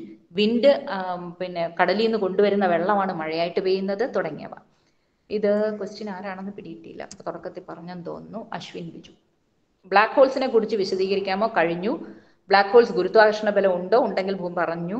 ഭൂമിയുടെ ഏറ്റവും അടുത്തുള്ള ബ്ലാക്ക് ഹോൾ ഏതാണ്? അറിയാൻ യാതൊരു നിവൃത്തിയില്ല. Abhiram S9, school SVHS Kayamkulam. I am studying in 11th grade. Ambition is to become astrophysicist. I have to write any entrance exam for admission. നിങ്ങൾക്ക് സാധാരണ പഠിക്കുന്ന ഫിസിക്സ് എല്ലാം പഠിച്ചു കഴിഞ്ഞിട്ട് വേണം ആസ്ട്രോഫിസിക്സിൽ സ്പെഷ്യലൈസ്ഡ് ആണ്. നിങ്ങൾ MBBS പഠിക്കാതെ കാർഡിയോളജി പഠിക്കില്ല എന്ന് പറയുന്ന പോലെ അടിസ്ഥാന വിഷയങ്ങൾ പഠിക്കാതെ ആസ്ട്രോയിലേക്ക് കയറാൻ പറ്റില്ല. അപ്പോൾ സാധാരണ എന്തൊക്കെ എൻട്രൻസ് എഴുതേണ്ടി വരുമോ അതൊക്കെ എഴുതേണ്ടി വരും. Why are some stars bright and others dim? നേരത്തെ പറഞ്ഞ പോലെ ഭയങ്കര മാസമുള്ള സ്റ്റാർ ആണ് ഞെരുങ്ങുന്നതെങ്കിൽ ഭയങ്കര കത്തലാണ്, വളരെ ബ്രൈറ്റ് ആയിരിക്കും. ഇൻട്രിൻസിക്കലി ബ്രൈറ്റ്, സ്വതവേ. അത്ര മാസില്ല എങ്കിൽ അത്ര ബ്രൈറ്റ് ആയിരിക്കില്ല, ഡിമ്മർ ആയിരിക്കും. പിന്നെ ദൂരം മാറുന്നതനുസരിച്ച് നമ്മളുടെ അടുത്ത് യൂണിറ്റ് ഏരിയയിൽ വന്ന് വീഴുന്ന ലൈറ്റ് ഇൻവേഴ്സ് സ്ക്വയർ ലോ അനുസരിച്ച് മാറിക്കൊണ്ടിരിക്കും. സോ ഒരേ ബ്രൈറ്റ് സ്റ്റാർ തന്നെ ദൂരെ കൊണ്ടുവച്ചാൽ ഡിം ആയിരിക്കും, സാമാന്യം അടുത്താണെങ്കിൽ ബ്രൈറ്റ് ആയിരിക്കും. സോ ഈ രണ്ട് കാരണങ്ങളുടെ ഒരു ചേർച്ചയിലാണ് ചിലത് ബ്രൈറ്റും ചിലത് ഡിമ്മും. അത് ആതിര നായർ, DVHSS കണ്ടങ്കരി. കഴിഞ്ഞു. അപ്പൊ നമ്മൾ ആ ഡാർക്ക് എനർജി ക്വസ്റ്റ്യനിലേക്ക് തിരിച്ചു പോകാം. നേരത്തെ പറഞ്ഞു നമ്മൾ ഹബിൾസ് ലോ, ദൂരെയുള്ള ഗാലക്സികൾ നമ്മളിൽ നിന്നും കൂടുതൽ സ്പീഡിൽ അകലുന്നതായിട്ട് നമ്മൾ കാണുന്നു. ഇതിനെ നമ്മൾ മനസ്സിലാക്കുന്നത് പ്രപഞ്ചം വികസിക്കുന്ന ഒന്നാണ് എന്നാണ്. പക്ഷേ ന്യൂട്ടന്റെ ഗുരുത്വാകർഷണത്തിനെ പറ്റി നമ്മൾക്കറിയാവുന്നത് ഗുരുത്വാകർഷണം എല്ലാത്തിനെയും ആകർഷിച്ചുകൊണ്ട് നിൽക്കുന്നതാണ്. അപ്പോൾ ആ സാഹചര്യത്തിൽ വികസിക്കുന്നതായിട്ട് കാണുന്നു എങ്കിൽ എക്സ്പ്ലോഷനോടുകൂടി സ്റ്റാർട്ട് ചെയ്യണം, ബിഗ് ബാങ് എന്ന് നമ്മൾ സങ്കല്പിക്കും. ഇനി ബിഗ് ബാങ്ങിന് ശേഷമുള്ള ഇവല്യൂഷൻ നമ്മൾക്ക് നോക്കാം. ഇതിങ്ങനെ വികസിച്ചുകൊണ്ടേയിരിക്കുകയാണ്. ഈ വികാസത്തിന്റെ തോതിന് എന്ത് പറ്റും എന്ന് നമ്മൾ ചിന്തിക്കണം. എന്ത് പറ്റും? എല്ലാവരും അട്രാക്ട് ചെയ്തുകൊണ്ടിരിക്കുന്നതിന്റെ എതിരെയാണ് ഈ വികാസം. അപ്പൊ എന്ത് പറ്റും? വികാസത്തിന്റെ സ്പീഡ് കുറഞ്ഞു വരണം. അപ്പൊ നമ്മൾ ടെലിസ്കോപ്പ് ഒക്കെ വെച്ച് ആളുകൾ നീങ്ങുന്ന എങ്ങനെയെന്നുള്ള സ്പീഡ് അകലേക്ക് നോക്കും. അകലേക്ക് നോക്കുമ്പോൾ നമ്മൾ പ്രപഞ്ചത്തിന്റെ ഭൂതകാലത്തിലോട്ടാണ് നോക്കുന്നത്. കാരണം ലൈറ്റ് അവിടെ നിന്ന് പുറപ്പെട്ടത് ഏതോ കാലത്താണ്. അപ്പൊ ഏതോ കാലത്തെ അവസ്ഥയാണ് ലൈറ്റ് നമ്മളുടെ അടുത്ത് കൊണ്ടുവന്ന് തരുന്നത്. അപ്പൊ അങ്ങനെ ദൂരേക്ക് നോക്കുമ്പോൾ നമ്മൾ പുറകോട്ട് നോക്കി. അപ്പൊ പുറകോട്ട് പണ്ട് പ്രപഞ്ചം വികസിച്ചിരുന്നതിന്റെ തോത് എത്രയായിരുന്നു എന്ന് നമ്മൾക്ക് പറയാൻ പറ്റും. അടുത്തടുത്തുള്ളവരെയൊക്കെ നോക്കിയിട്ട് ഈ അടുത്ത കാലത്തായിട്ട് വികസിച്ചുകൊണ്ടിരിക്കുന്ന തോത് എത്രയെന്ന് നമ്മൾക്ക് മനസ്സിലാക്കാൻ പറ്റും. നമ്മളുടെ പ്രതീക്ഷ എന്താണ്? അകലേക്ക് നോക്കുമ്പോൾ പണ്ടത്തേക്കായതുകൊണ്ട് സ്പീഡ് കൂടിയിരിക്കണം. പകരം നമ്മൾ നേരെ തിരിച്ചാണ് കണ്ടത്. അതിനാണ് ഒരു നോബൽ പ്രൈസ് കിട്ടിയത്. ഇപ്പോഴ് സ്പീഡ് കൂടുതലാണ് പണ്ടത്തേനെക്കാട്ടിലും. അത് മനസ്സിലാക്കാൻ വലിയ പ്രയാസമാണ്. ഈ സ്പീഡ് കൂട്ടണമെങ്കിൽ റിപ്പൾസീവ് ആയിട്ടുള്ള വികർഷണമുള്ള എന്തോ ഒരു സംഗതി പ്രപഞ്ചത്തിൽ ഉണ്ടായിരിക്കണം. അത്തരം ഒരു സംഗതിയെ പറ്റി നമുക്ക് അറിവില്ല. അപ്പൊ നമ്മൾക്ക് പരിചയമില്ലാത്ത, പണ്ട് ആഫ്രിക്കയെ ഡാർക്ക് കോണ്ടിനെന്റ് എന്ന് വിളിക്കുമായിരുന്നു. It was covered with forest. People didn't no what was going inside. ആൾക്കാരുണ്ടോ അതുപോലും അറിയില്ലായിരുന്നു. അങ്ങനെയാണ് നിങ്ങൾ ലിവിങ്സ്റ്റന്റെയും ഒക്കെ കഥകളൊക്കെ വായിച്ചിട്ടുണ്ടാവണം, അവിടെ എക്സ്പ്ലോർ ചെയ്യാൻ പോയവരുടെയൊക്കെ. അപ്പൊ നമ്മൾക്ക് പരിചയമില്ലാത്ത എന്തോ ഒന്നുമുണ്ട്. അതിനെയാണ് ഡാർക്ക് എനർജി എന്ന് വിളിക്കുന്നത്. എനർജി എന്ന് വിളിക്കാൻ കാര്യം, മാറ്റർ ആണെങ്കിൽ ഉരുണ്ടുകൂടുന്ന സ്വഭാവമുണ്ട് മാറ്ററിന്. അങ്ങനെ ഒരു ഉരുണ്ടുകൂടിയ നമ്മൾക്ക് കാണാൻ പറ്റാത്ത സാധനങ്ങള് നമ്മൾ കാണുന്നുണ്ട്. അതിനെ ഡാർക്ക് മാറ്റർ എന്ന് വിളിക്കുന്നു. ഇത് ഇങ്ങനത്തെ ഒരു ഉരുണ്ടുകൂടൽ ഇല്ലാത്ത ഒരു സംഗതി. എങ്ങോട്ട് നോക്കിയാലും ഒരേ രീതിയിലാണ് ഈ വ്യത്യാസം. ഈ വികാസത്തിന്റെ വേഗം കൂടി വരുന്നതിന്റെ വ്യത്യാസം എല്ലാ വഴിക്കും ഒരേപോലെ കാണുന്നത് കൊണ്ട് പ്രപഞ്ചത്തിൽ എല്ലായിടത്തും ഉള്ള ഒരു സംഗതിയാണെന്നും, ഉരുണ്ടുകൂടി നിൽക്കുന്നതായിട്ട് കാണാത്തത് കൊണ്ട് അതൊരു എനർജിയാണെന്നും, എന്താണെന്ന് നമ്മൾക്ക് അറിഞ്ഞുകൂടാത്തത് കൊണ്ട് ഡാർക്ക് ആണെന്നും വിളിക്കുന്നത് കൊണ്ട് dark energy. I think I have completed the questions. Unnikrishnan sir കഴിഞ്ഞു തോന്നുന്നു. കേൾക്കായിരുന്നു ക്വസ്റ്റ്യൻസ്. അപ്പോ ക്വസ്റ്റ്യൻസ് കഴിഞ്ഞു തോന്നുന്നു. കേട്ടു. അപ്പോ നമുക്ക് ടീച്ചറിന്റെ ക്ലാസ് എനിക്ക് തോന്നുന്നു ഈ LP വിഭാഗത്തിലെ കുട്ടികൾ തൊട്ട് കോളേജ് ലെവൽ വരെയുള്ള കുട്ടികൾക്ക് ഉതകുന്ന രീതിയിലാണ് ടീച്ചർ കാര്യങ്ങൾ പ്രസന്റ് ചെയ്ത്. പിന്നെ നമുക്ക് ഈ ടീച്ചറിനെ കിട്ടിയത് ഒരു മഹാഭാഗ്യമാണ്. ടീച്ചർ മീറ്റിംഗ് ലെഫ്റ്റ് ആയി തോന്നുന്നു. ടീച്ചറിന്റെ നെറ്റിന്റെ പ്രശ്നമുണ്ട് അവിടെ. പിന്നെ ഇത് കിട്ടുന്നില്ല, വൈഫൈ കിട്ടുന്നില്ല. പിന്നെ ടീച്ചർ മൊബൈലിൽ നിന്നാണ് കയറിയത്. അതുകൊണ്ടാണ് പിന്നെ ഇടയ്ക്ക് തടസ്സം നേരിട്ടത്. എന്തായാലും നമുക്ക് കിട്ടാവുന്നതിൽ കേരളത്തിൽ എന്നല്ല ഇന്ത്യയിൽ കിട്ടാവുന്നതിൽ ഏറ്റവും നല്ല ഒരു മാഡം എന്ന് പറയുന്നതിനൊക്കെ ടീച്ചറാണ്. എന്നാൽ ഇവിടുത്തെ LP സ്കൂളിലെ ടീച്ചേഴ്സ് പറയുന്ന അത്രയും ലഘുവായിട്ട് കാര്യങ്ങൾ വിശദീകരിക്കാൻ കഴിഞ്ഞു. ടീച്ചറിനെ പോലെ ഒരാളിനെ കിട്ടിയതിൽ വളരെ സന്തോഷമുണ്ട്. യോഗം നീണ്ടു. ക്ലാസ് സാബുജോൺ സാറിന്റെ ക്ലാസ് ആണ്. തുടർന്ന് ടീച്ചർ ഇതിനിടയ്ക്ക് മൊബൈലിൽ നിന്ന് എത്തിച്ചേരാൻ പറ്റുമോ എന്നറിയില്ല. എന്തായാലും ജില്ലാ ശാസ്ത്ര രംഗത്തിന്റെയും ആലപ്പുഴ ജില്ലയിലെ അധ്യാപക വിദ്യാർത്ഥി സമൂഹത്തിന് വേണ്ടി ഞാൻ ടീച്ചറിനോട് നന്ദി പറയുന്നു. ഇനി വല്ലപ്പോഴും ഒക്കെ ഞങ്ങളുടെ കുഞ്ഞുങ്ങളെ സഹായിക്കാൻ ടീച്ചറിന്റെ സഹായം തേടും. സഹായിക്കണം എന്ന് അപേക്ഷിക്കുന്നു. നന്ദി. നന്ദി സർ. എനിക്ക് കേൾക്കാം, ഞാൻ തിരിച്ചെത്തി. അപ്പോ പിന്നെ ഇതേപോലെ പലപ്പോഴും ടീച്ചറിന്റെ സഹായം ഞങ്ങൾ തേടിയെന്ന് വരും. സഹായിക്കണം എന്ന് വെച്ചാൽ നമ്മുടെ പൊതുവിദ്യാലയങ്ങളിലെ കുട്ടികൾക്ക് ടീച്ചറെ പോലെയുള്ളവരുടെ മാർഗനിർദ്ദേശം. ഞാൻ മുമ്പേ പറഞ്ഞതുപോലെ ഞാനിത് പറഞ്ഞത് ടീച്ചറിന്റെ മഹത്വം കൊണ്ട് മാത്രമല്ല. ഈ അജിത് പരമേശ്വരൻ സാറിന്റെ ക്ലാസ് കേരളത്തിലെ കുട്ടികള് പിന്നെ കഴിഞ്ഞ വിദ്യാഭ്യാസ വകുപ്പിന്റെ പരിപാടിയിൽ കേരളത്തിലെയും ഇന്ത്യയിലെയും കുട്ടികൾ കണ്ടു. അദ്ദേഹത്തിന്റെ അധ്യാപികയാണ് ഇന്ദുലേഖ ടീച്ചർ.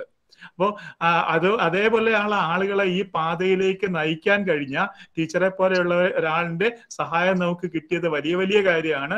തുടർന്ന് ഞങ്ങൾ സഹായം പ്രതീക്ഷിക്കുന്നു. നന്ദി ടീച്ചർ. അടുത്ത ക്ലാസ്സിലേക്ക് കടക്കട്ടെ. ഓക്കെ, നന്ദി സർ. നന്ദി ടീച്ചർ. അടുത്തതായിട്ട് നമ്മുടെ പിന്നെ അനുസ്മരണ പ്രഭാഷണം നടത്തുന്നതിന് വേണ്ടി നമ്മുടെ ശാസ്ത്ര പുസ്തക രചയിതാവ് 20-ലധികം ശാസ്ത്ര പുസ്തകങ്ങൾ രചിച്ച അധ്യാപകൻ കൂടിയായ സാബുജോ സാറിനെ ആദരപൂർവ്വം ക്ഷണിക്കുന്നു. സാബുജോ സാർ. നമസ്കാരം സാർ. നമസ്കാരം.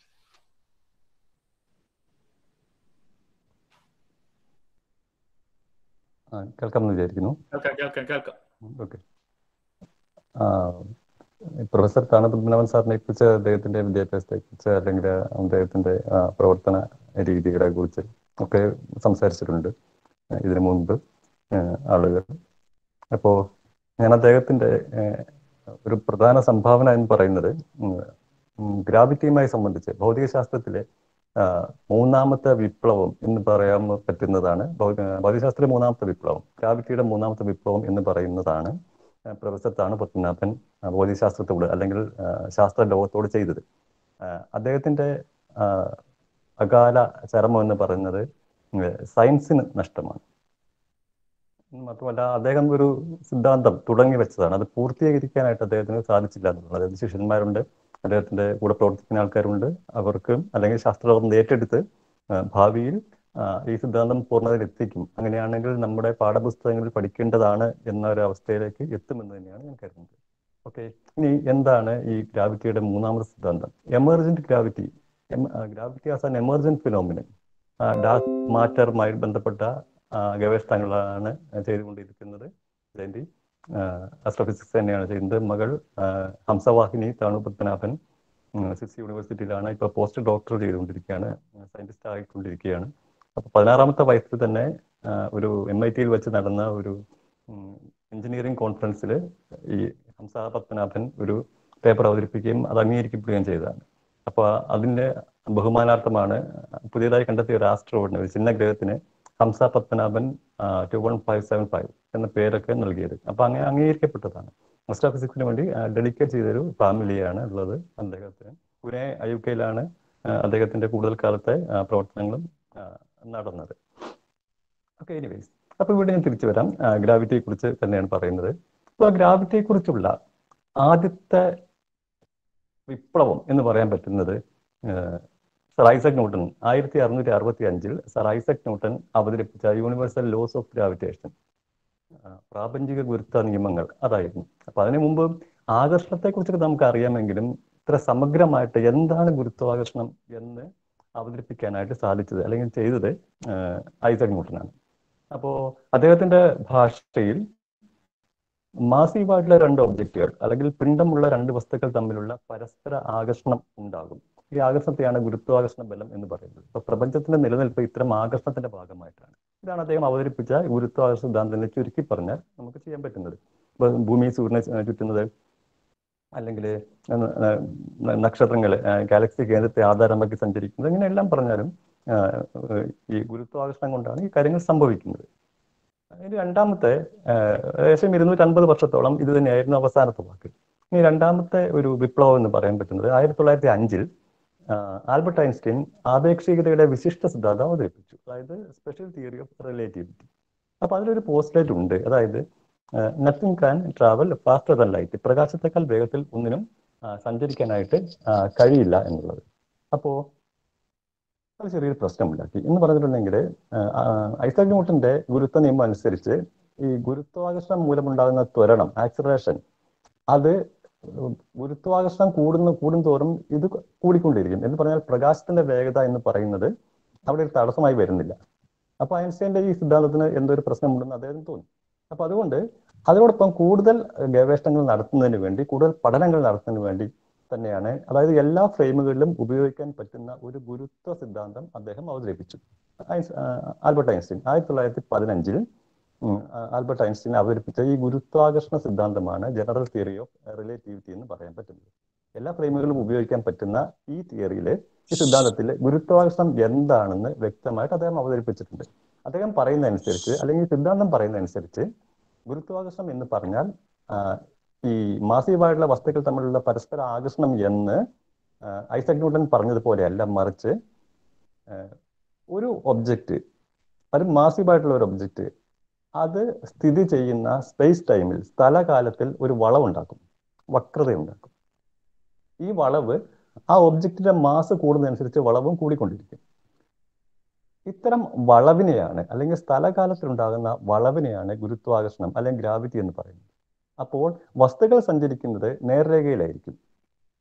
പക്ഷെ നേർരേഖയിൽ സഞ്ചരിക്കുന്ന വസ്തുക്കൾ സ്ഥലകാല വളവിൽ കൂടി സഞ്ചരിക്കുമ്പോൾ നേർരേഖയിൽ കൂടി വളഞ്ഞ് സഞ്ചരിക്കുന്നു എന്ന് പറയേണ്ടി വരും. ജിയോഡെസിക് പാത്ത് എന്ന് പറയും. ഇത്തരം ഒരു പാതയിൽ കൂടി സഞ്ചരിക്കുന്നത് കൊണ്ടാണ് നമുക്ക് ഗുരുത്വാകർഷണം എന്ന് പറയാൻ പറ്റുന്നത്. അല്ലാതെ പരസ്പര ആകർഷണത്തെ അല്ല ഗുരുത്വാകർഷണം എന്ന് പറയുന്നത്. അപ്പൊ എന്ന് പറഞ്ഞിട്ടുണ്ടെങ്കിൽ ആൽബർട്ട് ഐൻസ്റ്റൈന്റെ സിദ്ധാന്തം ഐസക് ന്യൂട്ടന്റെ സിദ്ധാന്തത്തെ നവീകരിക്കുകയാണ് ചെയ്തത്. പൂർണ്ണമായി തള്ളിക്കളയല്ല, മറിച്ച് നവീകരിക്കുകയാണ് ചെയ്തത്.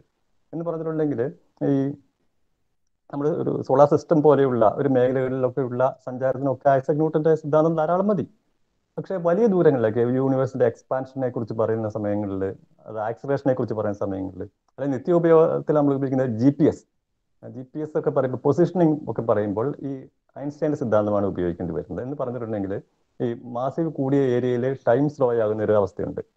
അത് ഐസക് കൊണ്ട് അവതരിപ്പിച്ച സ്പെഷ്യൽ തിയറി ഓഫ് റിലേറ്റിവിറ്റിയിലാണ്. അപ്പൊ അങ്ങനെയാണെങ്കിൽ സ്പേസ് ക്ലോക്കുകൾ ഉപയോഗിച്ചിട്ട് ടൈം, ഈവൻ മൈക്രോ സെക്കൻഡ്സ് എന്തെങ്കിലും അഡ്ജസ്റ്റ് ചെയ്തില്ലെങ്കിൽ നമുക്ക് പൊസിഷൻ ഭൂമിയിൽ കറക്റ്റ് ആവില്ല. എന്ന് പറഞ്ഞിട്ടുണ്ടെങ്കിൽ നമ്മൾ കാറിൽ ഇരുന്നിട്ട് അല്ലെങ്കിൽ വീട്ടിൽ നിന്ന് ഫോണിൽ കൂടെ ചെയ്യുന്ന ആ പൊസിഷനിങ് ഒരു അല്പം മൈക്രോ സെക്കൻഡുകളുടെ വ്യത്യാസം കൊണ്ട് പോലും ഒരുപാട് കിലോമീറ്റർ ദൂരേക്ക് മാറിപ്പോകും. അപ്പോൾ ഈ ഒരു അവസ്ഥയ്ക്ക്, അതായത് ഭാവിയിലേക്ക്, ഗ്രാവിറ്റി തിയറി പോലെ സിദ്ധാന്തത്തിന് ഇമ്മീഡിയറ്റ് റിസൾട്ട് ഉണ്ടാകുകയല്ല, ഭാവിയിലാണ് അതിന്റെ ആപ്ലിക്കേഷൻ ഒക്കെ വരുന്നത്. ഇപ്പൊ നമ്മൾ ഗ്രാവിറ്റേഷണൽ വേവ്സിനെ കുറിച്ച് പറഞ്ഞു, അദ്ദേഹം പ്രെഡിക്റ്റ് ചെയ്താണ്. ഒരിക്കലും കണ്ടെത്താൻ കഴിയുമെന്ന് വിചാരിച്ചതല്ല. പക്ഷേ 100 വർഷം കഴിഞ്ഞതിന് ശേഷമാണ് അത് നമ്മൾ പരീക്ഷണശാലയിൽ വെച്ചിട്ട്, അല്ലെങ്കിൽ ഉപകരണങ്ങളുടെ സഹായത്തോടെ, ലൈഗോ എന്ന് പറയും, lesser interferometer gravitation well observatory, LIGO experiment ഇന്ത്യയിൽ നിർമ്മിക്കുന്നുണ്ട്. ഇൻഡിഗോ എന്ന പേരിൽ അയ്യൊക്കെയുമായി ബന്ധപ്പെട്ട് ചെയ്യുന്നുണ്ട്. ഭാവിയിൽ അങ്ങനെ ഉണ്ടാകും. അപ്പോൾ ഇങ്ങനെയുള്ള പരീക്ഷണശാലകളിൽ വെച്ച് അത് കണ്ടെത്താനായിട്ട് സാധിച്ചിട്ടുണ്ട്. അപ്പൊ ഗ്രാവിറ്റി പോലെ സിദ്ധാന്തങ്ങളുടെ റിസൾട്ട് വരുന്നത് വളരെ റീസെന്റ് ഇമ്മീഡിയറ്റ് റിസൾട്ട് അല്ല ഉണ്ടാകുക, മറിച്ച് കുറെ കാലഘട്ടം കഴിഞ്ഞിട്ടായിരിക്കും. ഇനി ഞാൻ മൂന്നാമത്തെ വിപ്ലവത്തിലേക്ക് കിടക്കാം. അതിനു മുമ്പ് 1-2 കാര്യങ്ങൾ പറയാനുള്ളത് എന്ന് പറഞ്ഞിട്ടുണ്ടെങ്കിൽ, മോഡേൺ ഫിസിക്സിലെ ഏറ്റവും നവീനമായ സിദ്ധാന്തം എന്ന് പറയുന്നത് ക്വാണ്ടം മെക്കാനിക്സ് ആണ്. അപ്പോൾ ഈ ക്ലാസിക്കൽ ഫിസിക്സിന്റെ ലോസ് അല്ലെങ്കിൽ ഇക്വേഷൻസിനെ മോഡേൺ ഫിസിക്സിന്റെ ഭാഗമാകണമെങ്കിൽ അത് ക്വാണ്ടം മെക്കാനിക്സുമായി യോജിച്ച് പോകണം. അപ്പൊ അതിനു വേണ്ടിയിട്ടുള്ള ശ്രമങ്ങൾ നടത്തുന്നുണ്ട്. എന്ന് പറഞ്ഞിട്ടുണ്ടെങ്കിൽ ഞാൻ അതിലേക്ക് വരാം. അതിന് മുമ്പ് ഒരു കാര്യം നമുക്ക് ഓർമ്മിക്കാം. നമുക്ക് ഈ വസ്തുക്കൾ അല്ലെങ്കിൽ പദാർത്ഥം, ദ്രവ്യം നിർമ്മിക്കപ്പെട്ടിരിക്കുന്നത് എന്തുകൊണ്ടാണ് നമുക്കറിയാം. ഇപ്പൊ നമുക്കറിയാം, നമുക്ക് പറയാം അത് മോളിക്യൂൾസ് കൊണ്ടാണ് നിർമ്മിക്കപ്പെട്ടിരിക്കുന്നത് പറയാം. മോളിക്യൂൾസ് നമുക്ക് വിഭജിക്കാൻ സാധിക്കുന്നുണ്ട്. വിഭജിച്ച് കഴിയുമ്പോൾ ആറ്റംസ് ആക്കാൻ സാധിച്ചിട്ടുണ്ട്. അപ്പൊ ആറ്റങ്ങൾ കൊണ്ടാണ് നിർമ്മിച്ചിരിക്കുന്നത് പറയാൻ പറ്റും. ദെൻ ഈ ആറ്റങ്ങളെ നമുക്ക് വിഘടിപ്പിക്കാൻ, അതായത് വിഭജിക്കാനായിട്ട് സാധിച്ചിട്ടുണ്ട്. അപ്പൊ പ്രോട്ടോണിനെയും ന്യൂട്രോണിനെയും ഇലക്ട്രോണിനെയും ഒക്കെ നമുക്ക് കിട്ടി. അണുകേന്ദ്രത്തിലുള്ളത് പ്രോട്ടോണും ന്യൂട്രോണുമാണ്. ഈ പ്രോട്ടോണിനെയും ന്യൂട്രോണിനെയും വിഘടിപ്പിക്കാനും ഇപ്പോൾ നമുക്ക് സാധിച്ചിട്ടുണ്ട്. അത് ഇപ്പോഴത്തെ നമ്മുടെ സാങ്കേതിക വിദ്യ അനുസരിച്ച് പ്രോട്ടോണിനെ വിഘടിപ്പിക്കാൻ സാധിച്ചിട്ടുണ്ട്, ന്യൂട്രോണിനെ വിഘടിപ്പിക്കാൻ സാധിച്ചിട്ടുണ്ട്. വിഭജിക്കാൻ സാധിച്ചിട്ടുണ്ട്.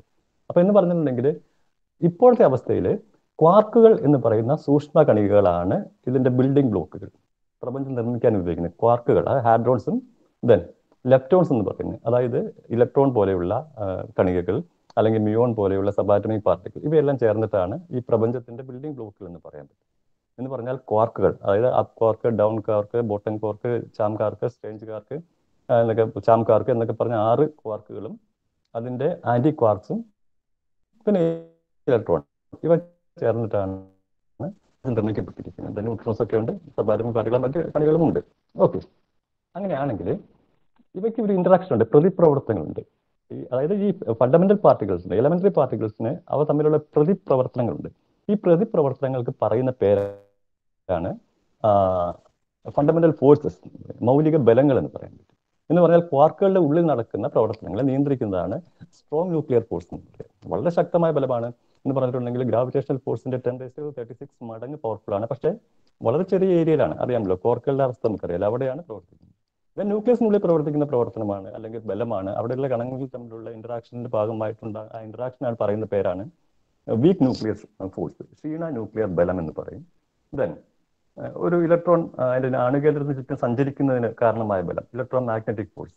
വലിയ ലോകത്തേക്ക് പ്രക്ഷേപിച്ച് കഴിഞ്ഞിട്ടുണ്ടെങ്കിൽ നമ്മൾ ഇൻഫർമേഷൻസ് അയക്കുന്നത്, ദെൻ അല്ലെങ്കിൽ പ്രപഞ്ചത്തേക്ക് അറിയാനായിട്ട് ഇലക്ട്രോ മാഗ്നറ്റിക് ഫോഴ്സ് ഉപയോഗിക്കുന്നു. ദെൻ ലൈറ്റ് ട്രാവൽ ചെയ്യുന്നത് ഒക്കെ ഇലക്ട്രോ മാഗ്നറ്റിക് ഫോഴ്സിന്റെ ഭാഗമായിട്ട്.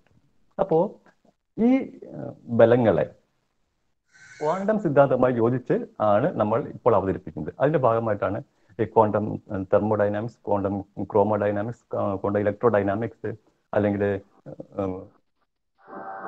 ഇലക്ട്രോ വീക്ക് തിയറികൾ പോലെയുള്ള സിദ്ധാന്തങ്ങളൊക്കെ ഉണ്ടാകുന്നത്. അപ്പോൾ ക്വാണ്ടം മെക്കാനിക്സുമായി യോജിപ്പിച്ച് അവതരിപ്പിക്കാൻ കഴിയുന്നത് കൊണ്ടാണ്. അപ്പോൾ അങ്ങനെ വരുമ്പോൾ ഗ്രാവിറ്റിയെയും ഇതേപോലെ തന്നെ യോജിപ്പിച്ച് അവതരിപ്പിക്കാനായിട്ട് കഴിയണം. അങ്ങനെ അവതരിപ്പിക്കാനായിട്ട് ശ്രമിക്കുന്നതിന്റെ ഭാഗമായിട്ടാണ് ഈ ക്വാണ്ടം ഗ്രാവിറ്റി സിദ്ധാന്തങ്ങൾ ഉണ്ടാകുന്നത്. ക്വാണ്ടം ഗ്രാവിറ്റി സിദ്ധാന്തങ്ങൾ എന്ന് ഞാൻ പറയാൻ കാരണം, ക്വാണ്ടം ഗ്രാവിറ്റി എന്ന് പറയുന്നത് ഒരു സിദ്ധാന്തമല്ല, മറിച്ച് ക്വാണ്ടം മെക്കാനിക്സും ഐൻസ്റ്റൈൻ ഗ്രാവിറ്റിയും തമ്മിൽ യോജിപ്പിക്കാനായി നടത്തുന്ന നീക്കങ്ങളെയാണ് ക്വാണ്ടം ഗ്രാവിറ്റി സിദ്ധാന്തങ്ങൾ എന്ന് പറയുന്നത്. അപ്പൊ അതിനകത്ത് ഒരുപാട് കാൻഡിഡേറ്റ്സ് ഉണ്ട്. ഈ പറയുന്ന പോലെ സ്ട്രിംഗ് തിയറീസ്, എം തിയറീസ്, അതേപോലെ തന്നെ ഈ സൂപ്പർ സിമെട്രി, അതിസമമിതി സിദ്ധാന്തങ്ങൾ, GA സിദ്ധാന്തങ്ങൾ, അങ്ങനെ ഒരുപാട് കാൻഡിഡേറ്റ്സ് ഉണ്ട്. ഇവയ്ക്കൊന്നും തന്നെ പൂർണ്ണമായിട്ടും ഇതിനെ യോജിപ്പിക്കാനായിട്ട് സാധിക്കുന്നില്ല. അപ്പോൾ തീർച്ചയായിട്ടും ക്വാണ്ടം ഗ്രാവിറ്റി സിദ്ധാന്തം അല്ലെങ്കിൽ അങ്ങനെ സിദ്ധാന്തം ഉണ്ടാക്കാനായിട്ട് ഇതുവരെ നമുക്ക് കഴിഞ്ഞിട്ടില്ല എന്ന് തന്നെ ചുരുക്കം. അപ്പൊ എന്തിനാണ് ഈ ക്വാണ്ടം ഗ്രാവിറ്റിയെ അല്ലെങ്കിൽ അങ്ങനെ ക്വാണ്ടം മെക്കാനിക്സുമായിട്ട് ഗ്രാവിറ്റിനെ യോജിപ്പിക്കാൻ ശ്രമിക്കുന്നത്? കാരണം ഗ്രാവിറ്റി ഒരു ഫണ്ടമെന്റൽ ഫോഴ്സ് ആണെങ്കിലാണ് പറ്റുള്ളൂ. അപ്പൊ ഗ്രാവിറ്റി ഒരു ഫണ്ടമെന്റൽ ഫോഴ്സ് അല്ലെങ്കിൽ ആ രീതിയിലേക്ക് പറ്റില്ല എന്നുള്ളതാണ് പറയുന്നത്. അപ്പൊ അങ്ങനെ വരുമ്പോൾ നമുക്ക് തെർമോഡൈനാമിക്സിനെ കുറിച്ചും താപഗതികത്തെക്കുറിച്ചും അല്പം പറയാതിരിക്കാൻ പറ്റില്ല. നമുക്കറിയാം ഒരു വസ്തുവിന്റെ താപം അല്ലെങ്കിൽ അതിന്റെ മർദ്ദം അല്ലെങ്കിൽ ഇലാസ്റ്റിസിറ്റി എന്നൊക്കെ പറയുന്നത് ഒരു വസ്തുവിന്റെ മൊത്തത്തിലുള്ള സ്വഭാവത്തെയാണ്, മൊത്തത്തിലെ ഗുണത്തെയാണ് അളക്കുന്നത്. വെള്ളത്തിന്റെ ചൂട് ഇത്രയാണെന്ന് പറയുന്നത് അങ്ങനെയാണ്.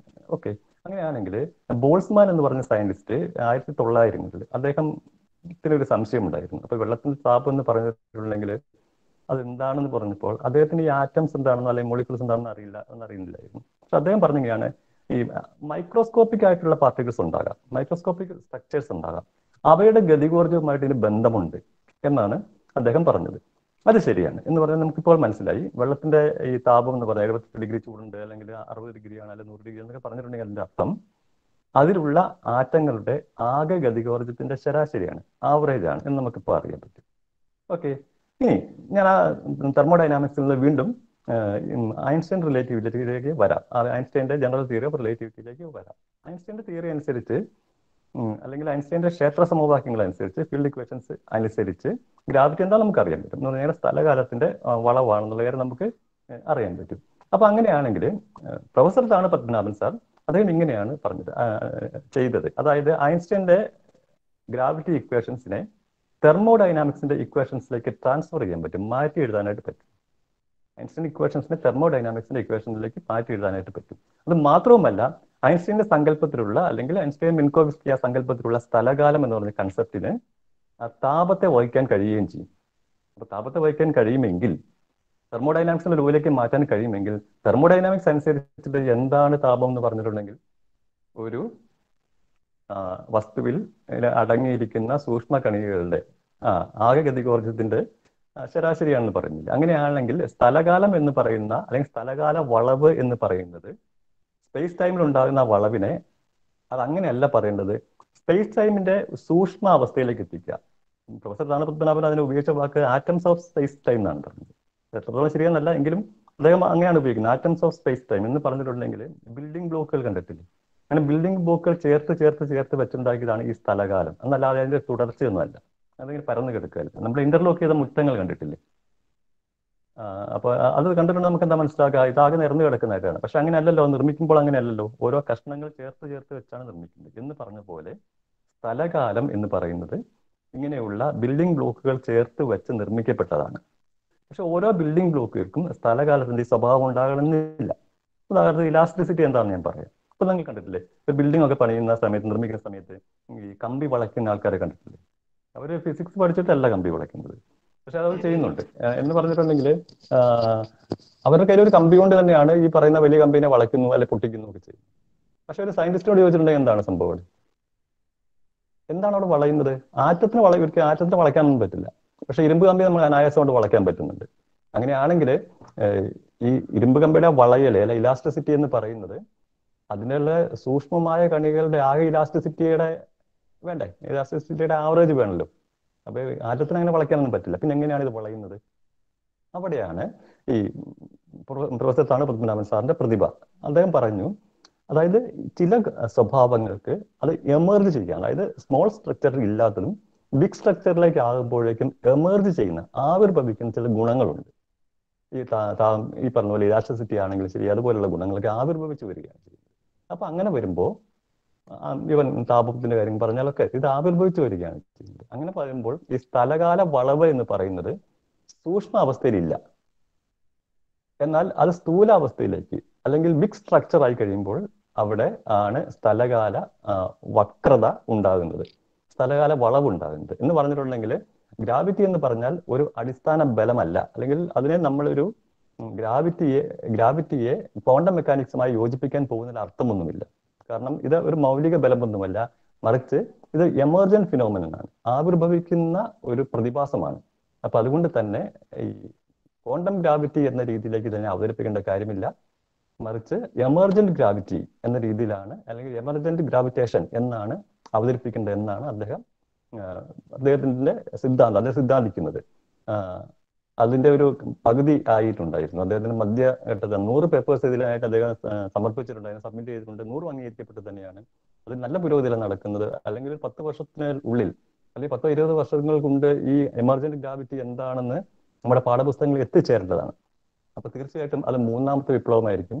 അതായത് ആൽബർട്ട് ഐൻസ്റ്റൈന് ഐസക് ന്യൂട്ടനെ സിദ്ധാന്തം നവീകരിച്ചപ്പോൾ ഒരു കാര്യം ഉറപ്പായിരുന്നു, ഐസക് ന്യൂട്ടന് സ്ഥലകാല വളവ് എന്താണെന്ന് അറിയില്ലായിരുന്നു. ദെൻ ആൽബർട്ട് ഐൻസ്റ്റൈന്റെ കാര്യം പറഞ്ഞപ്പോൾ അദ്ദേഹത്തിന് സ്ഥലകാല വളവ് അറിയാമായിരുന്നു, പക്ഷേ atoms of space time, സ്ഥലകാലത്തിന്റെ building ബ്ലോക്കുകളെ കുറിച്ച് അദ്ദേഹത്തിന് കൃത്യമായിട്ട് അറിയില്ലായിരുന്നു, അല്ലെങ്കിൽ അത് അവതരിപ്പിക്കാനായിട്ട് അദ്ദേഹം ശ്രമിച്ചില്ലായിരുന്നു. പക്ഷേ പ്രൊഫസർ താണു പത്മനാഭൻ സാറാണ് ഈ സ്ഥലകാലം എന്ന് പറയുന്നത് ബിൽഡിംഗ് ബ്ലോക്ക് പോലെയുള്ള സൂക്ഷ്മമായ കണികൾ കൊണ്ട് അല്ലെങ്കിൽ നിർമ്മിച്ച് വെച്ചിരിക്കുന്ന ആണെന്നും അത് അവയ്ക്ക് ഉള്ള സ്വഭാവമല്ല, സ്ഥലകാലത്തിന്റെ വലിയ അവസ്ഥയിലെത്തുമ്പോൾ എമർജ് ചെയ്യുകയാണ് എന്നുള്ള ഒരു സിദ്ധാന്തം അവതരിപ്പിച്ചു. ഇതാണ് എമർജന്റ് ഗ്രാവിറ്റി എന്ന് പറയുന്നത്. അതിന്റെ റിസൾട്ടും ഈ പറഞ്ഞ പോലെ തന്നെ ഇത്തരം ഗ്രാവിറ്റി സിദ്ധാന്തങ്ങളല്ല, ഇമ്മീഡിയറ്റ് ആയിട്ടുള്ള റിസൾട്ട് ഉണ്ടാകില്ല. ഭാവിയിലായിരിക്കും അതിനെക്കുറിച്ചുള്ള കൂടുതൽ പഠനങ്ങൾ നടത്തുകയും പിന്നെ അത് എക്സ്പെരിമെന്റ് ചെയ്യാനായിട്ടുള്ള എക്സ്പെരിമെന്റ് ഒക്കെ നടത്തി കഴിഞ്ഞതിന് ശേഷമാണ് ഇതിനൊക്കെ നമുക്ക് അംഗീകാരം കിട്ടുകയൊക്കെ ചെയ്യും. ഇപ്പം നോബൽ പ്രൈസിന്റെ കാര്യമൊക്കെ പറഞ്ഞാൽ, നോബൽ പ്രൈസ് ഒക്കെ ആണെങ്കിൽ ഇങ്ങനെ പ്രത്യേകിച്ച് ഈ തിയററ്റിക്കൽ ഫിസിക്സ് അങ്ങനെയുള്ള കാര്യങ്ങൾ ചെയ്യുമ്പോൾ പെട്ടെന്ന് നൊബേൽ പ്രൈസ് കിട്ടില്ല. മാത്രമല്ല, അതുകൊണ്ടാണ് ആൽബർട്ട് ഐൻസ്റ്റൈൻ നൊബേൽ പ്രൈസ് കിട്ടിയത് ജനറൽ തിയറി ഓഫ് റിലേറ്റിവിറ്റിക്ക് അല്ലല്ലോ. ഇപ്പൊ കിട്ടോണിന് നൊബേൽ പ്രൈസ് കിട്ടിയത് റിലേറ്റിവിറ്റിയുമായി ബന്ധപ്പെട്ട് കിട്ടാൻ കാരണം തന്നെ ഗ്രാവിറ്റേഷണൽ വേവ്സിനെ കണ്ടെത്തിയത് കൊണ്ടാണ്. അപ്പൊ എക്സ്പെരിമെന്റ് ചെയ്ത് കണ്ടെത്തിയത് കൊണ്ടാണ്. അപ്പൊ അതുപോലെ ഇത്തരം സിദ്ധാന്തങ്ങൾക്ക് എക്സ്പെരിമെന്റ് ചെയ്തിട്ട് അതിന്റെ പ്രഡിക്ഷൻ കണ്ടെത്തണം, എങ്കിൽ മാത്രമാണ് ഇതൊക്കെ വലിയ സമ്മാനങ്ങൾ കിട്ടുന്നത്. പക്ഷെ അദ്ദേഹത്തിന് കിട്ടിയ അവാർഡുകളെ വെച്ച് നോക്കുമ്പോൾ ഒരുപാട് അവാർഡുകൾ അദ്ദേഹത്തിന് കിട്ടിയിട്ടുണ്ട്. പിന്നെ ഇന്ത്യയിൽ നിന്നും എനിക്ക് തോന്നുന്നു വിദേശത്തു നിന്നാണ് കൂടുതൽ അവാർഡുകൾ അദ്ദേഹത്തിന് അല്ലെങ്കിൽ കൂടുതൽ അംഗീകാരം കിട്ടിയിരിക്കുന്നത് എന്നാണ് എനിക്ക് തോന്നുന്നത്. അതേപോലെ തന്നെ അദ്ദേഹത്തിന്റെ മറ്റൊരു ഗവേഷണ മേഖലയായിരുന്നു ഈ സ്ട്രക്ചർ ഫോർമേഷൻ എന്ന് പറഞ്ഞത്. അപ്പോൾ നമുക്കറിയാം ഈ ബാങ്കിന് ശേഷം, അതായത് പ്ലാങ്ക് ടൈമിന് ശേഷം ഉണ്ടായ പാർട്ടിക്കിൾ ആന്റി പാർട്ടിക്കിൾ ഉണ്ട്. ആ സമയത്ത് ടെമ്പറേച്ചർ ആൻഡ് പ്രഷറിൽ ഈ പാർട്ടിക്കിൾ ആന്റി പാർട്ടിക്കിളും കൂടെ അനിഹിലേഷൻ നടക്കും, പരസ്പരം നിഗ്രഹിക്കും, അത് ഗാമ ഫോട്ടോൺസ് ഉണ്ടാകും, എനർജിയായി മാറും.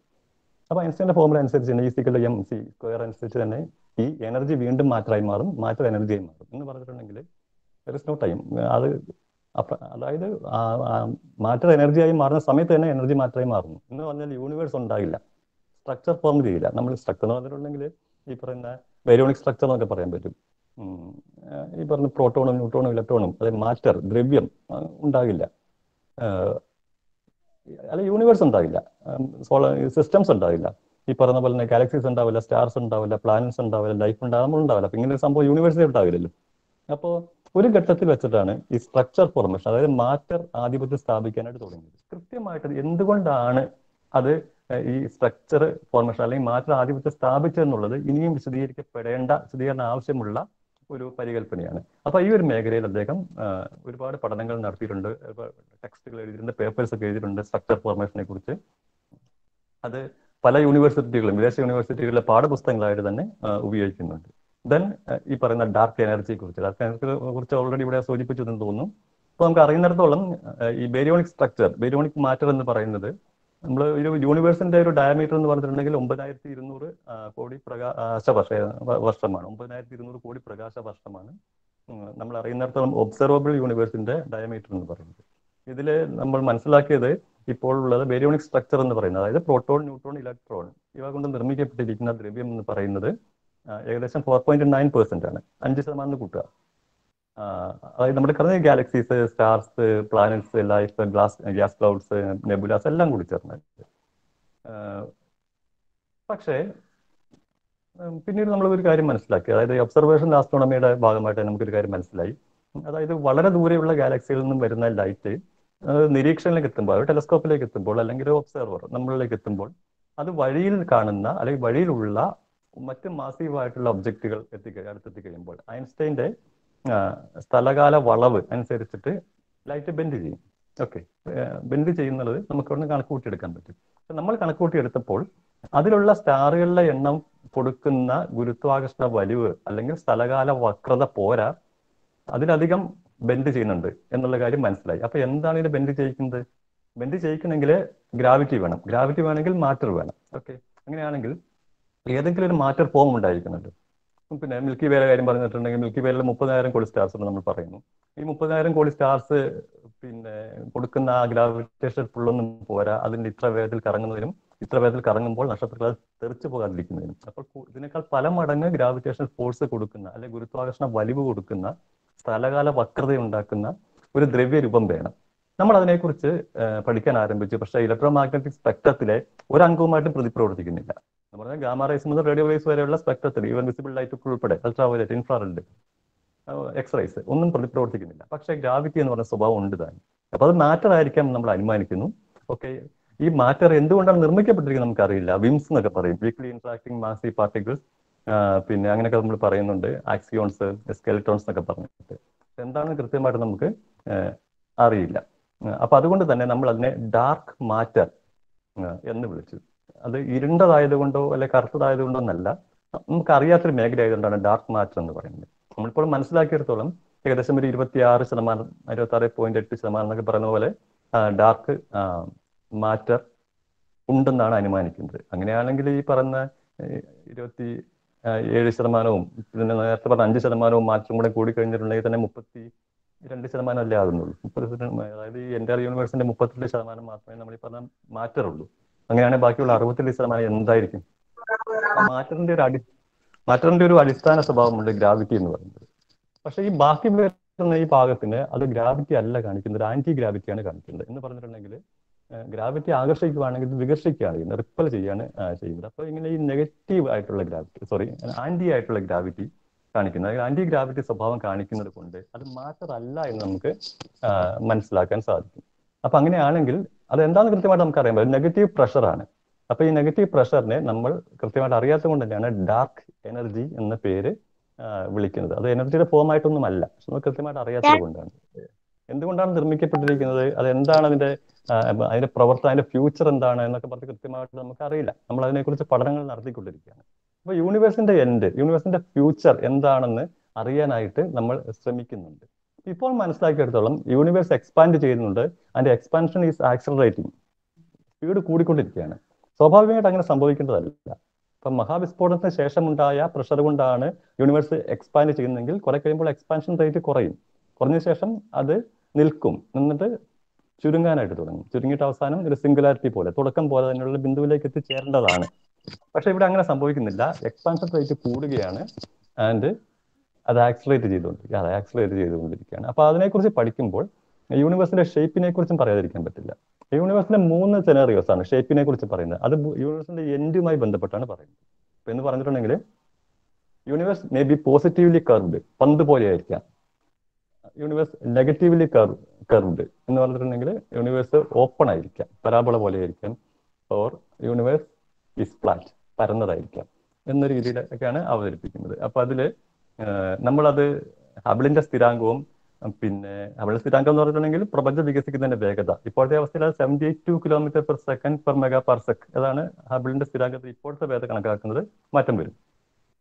ഇനി യൂണിവേഴ്സിനെ കുറിച്ച് പറഞ്ഞപ്പോൾ ഞാൻ പറഞ്ഞു, ഇതിപ്പോ ഇത് 3 സിനാറിയോസ് പറയുന്നു. അതിന്റെ ഷേപ്പിനെ കുറിച്ച് പറഞ്ഞ 3 അവസ്ഥ പറയുന്നുണ്ട്. അതായത് positively curved, negatively curved and flat എന്ന് പറഞ്ഞിട്ട്. അതായത് യൂണിവേഴ്സിലെ ഡെൻസിറ്റി ഉണ്ട്, ഒരു ആക്ച്വൽ ഡെൻസിറ്റി ഉണ്ട്, ഒരു ക്രിട്ടിക്കൽ ഡെൻസിറ്റി ഉണ്ട്, ക്രാന്തിക സാന്ദ്രത ഉണ്ട്.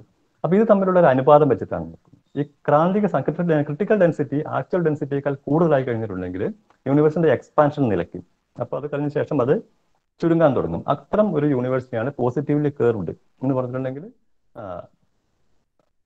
ഒരു ഗോളാകൃതിയിലുള്ള പ്രപഞ്ചം എന്നൊക്കെ പറയാൻ പറ്റുന്നത്. യൂണിവേഴ്സ് ചുരുങ്ങും, ഒരു ബിഗ് ക്രഞ്ചിലേക്ക് അവസാനിക്കും. തുടക്കം ബിഗ് ബാങ്ക് ആണെങ്കിൽ ചുരുങ്ങി വന്ന് അതിപ്പം വികസിച്ചുകൊണ്ടിരിക്കുന്ന പ്രപഞ്ചം വികാസം നിൽക്കും, പിന്നെ ചുരുങ്ങി വന്ന് ഒരു ബിഗ് ക്രഞ്ചിൽ അവസാനിക്കും എന്നുള്ളത്. Then universe may be open എന്ന് പറഞ്ഞിട്ടുണ്ടെങ്കിൽ പ്രപഞ്ച വികാസം വേഗത വർദ്ധിച്ചുകൊണ്ടേയിരിക്കും. അതായത് ക്രിട്ടിക്കൽ ഡെൻസിറ്റി ആക്ച്വൽ ഡെൻസിറ്റിയേക്കാൾ കുറവായിരിക്കും. അപ്പോൾ പ്രപഞ്ചം വികസിച്ചുകൊണ്ടേയിരിക്കും, പരാബോള പോലെ, കുതിര ജീനി പോലെയൊക്കെ. അപ്പൊ വികാസത്തിന്റെ വേഗത കൂടിക്കൊണ്ടിരിക്കും. അപ്പൊ കുറെ കഴിയുമ്പോഴേക്കും എ ബിഗ് റിപ്പ് എന്ന് പറയും. യൂണിവേഴ്സ് ആകെ പൊട്ടിച്ചെതറിപ്പോവും.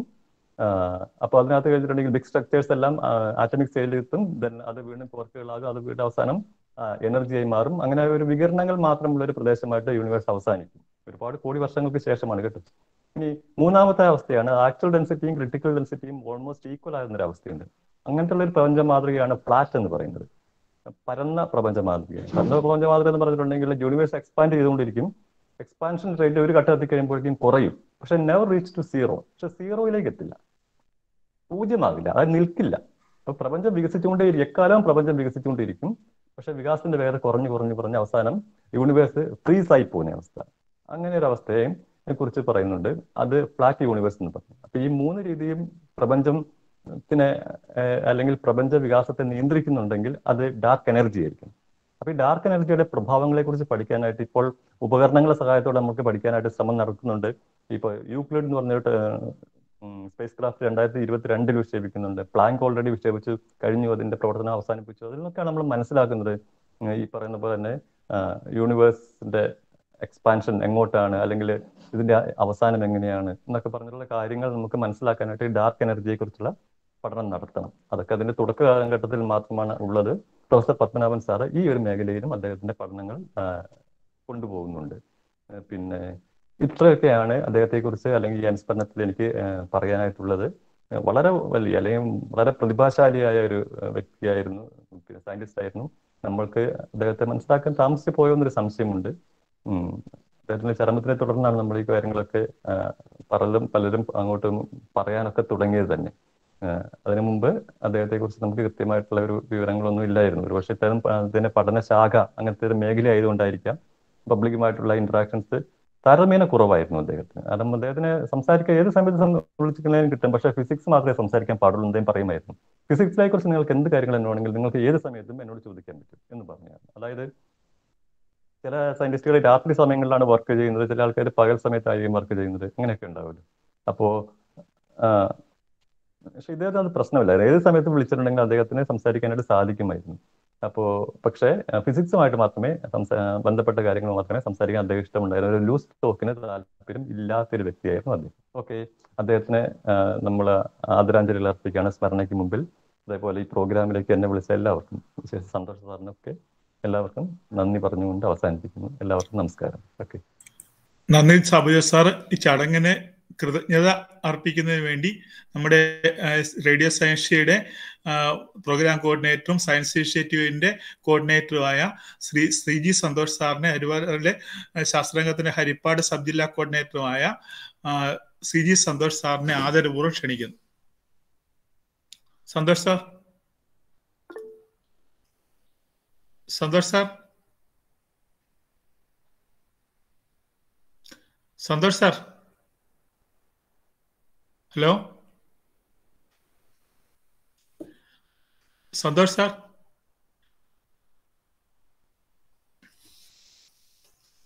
ഇപ്പോൾ നമ്മുടെ ഈ ചടങ്ങ് അവസാനിക്കുകയാണ്.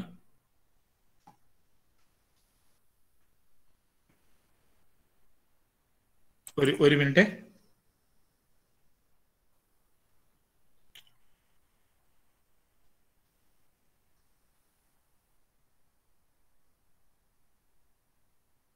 ഹലോ സാറേ.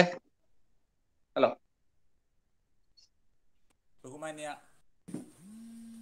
DD Shaila teacher,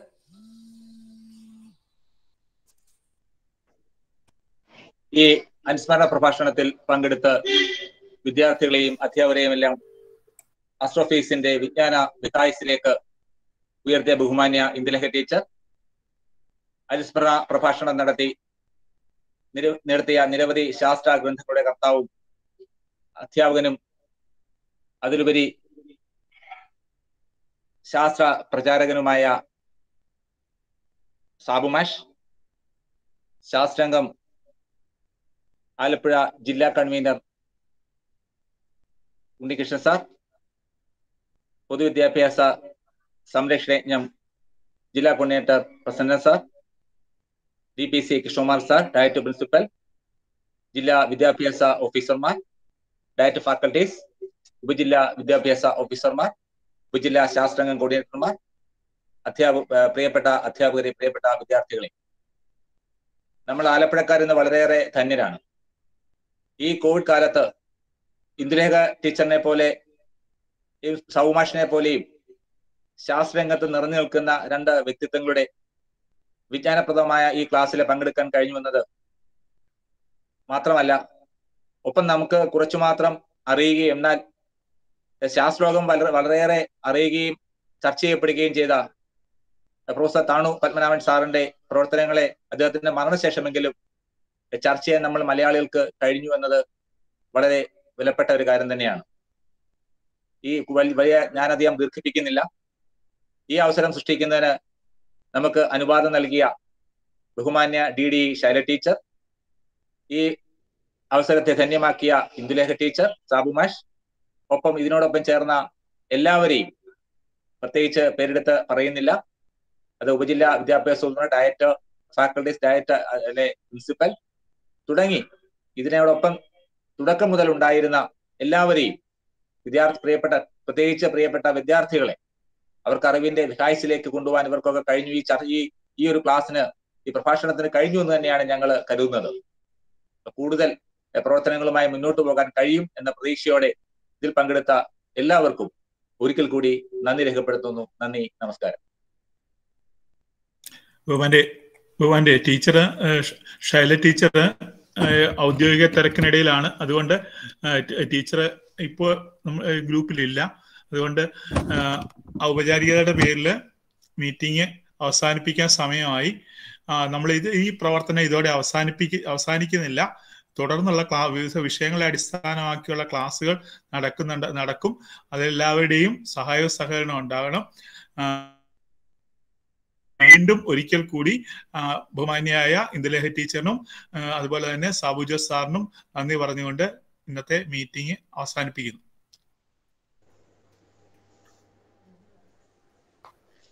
Thank you, sir. Thank you, sir. Thank you, sir. Thank you, sir. Thank you, sir. Thank you, sir. Thank you, sir. Thank you, sir. Thank you.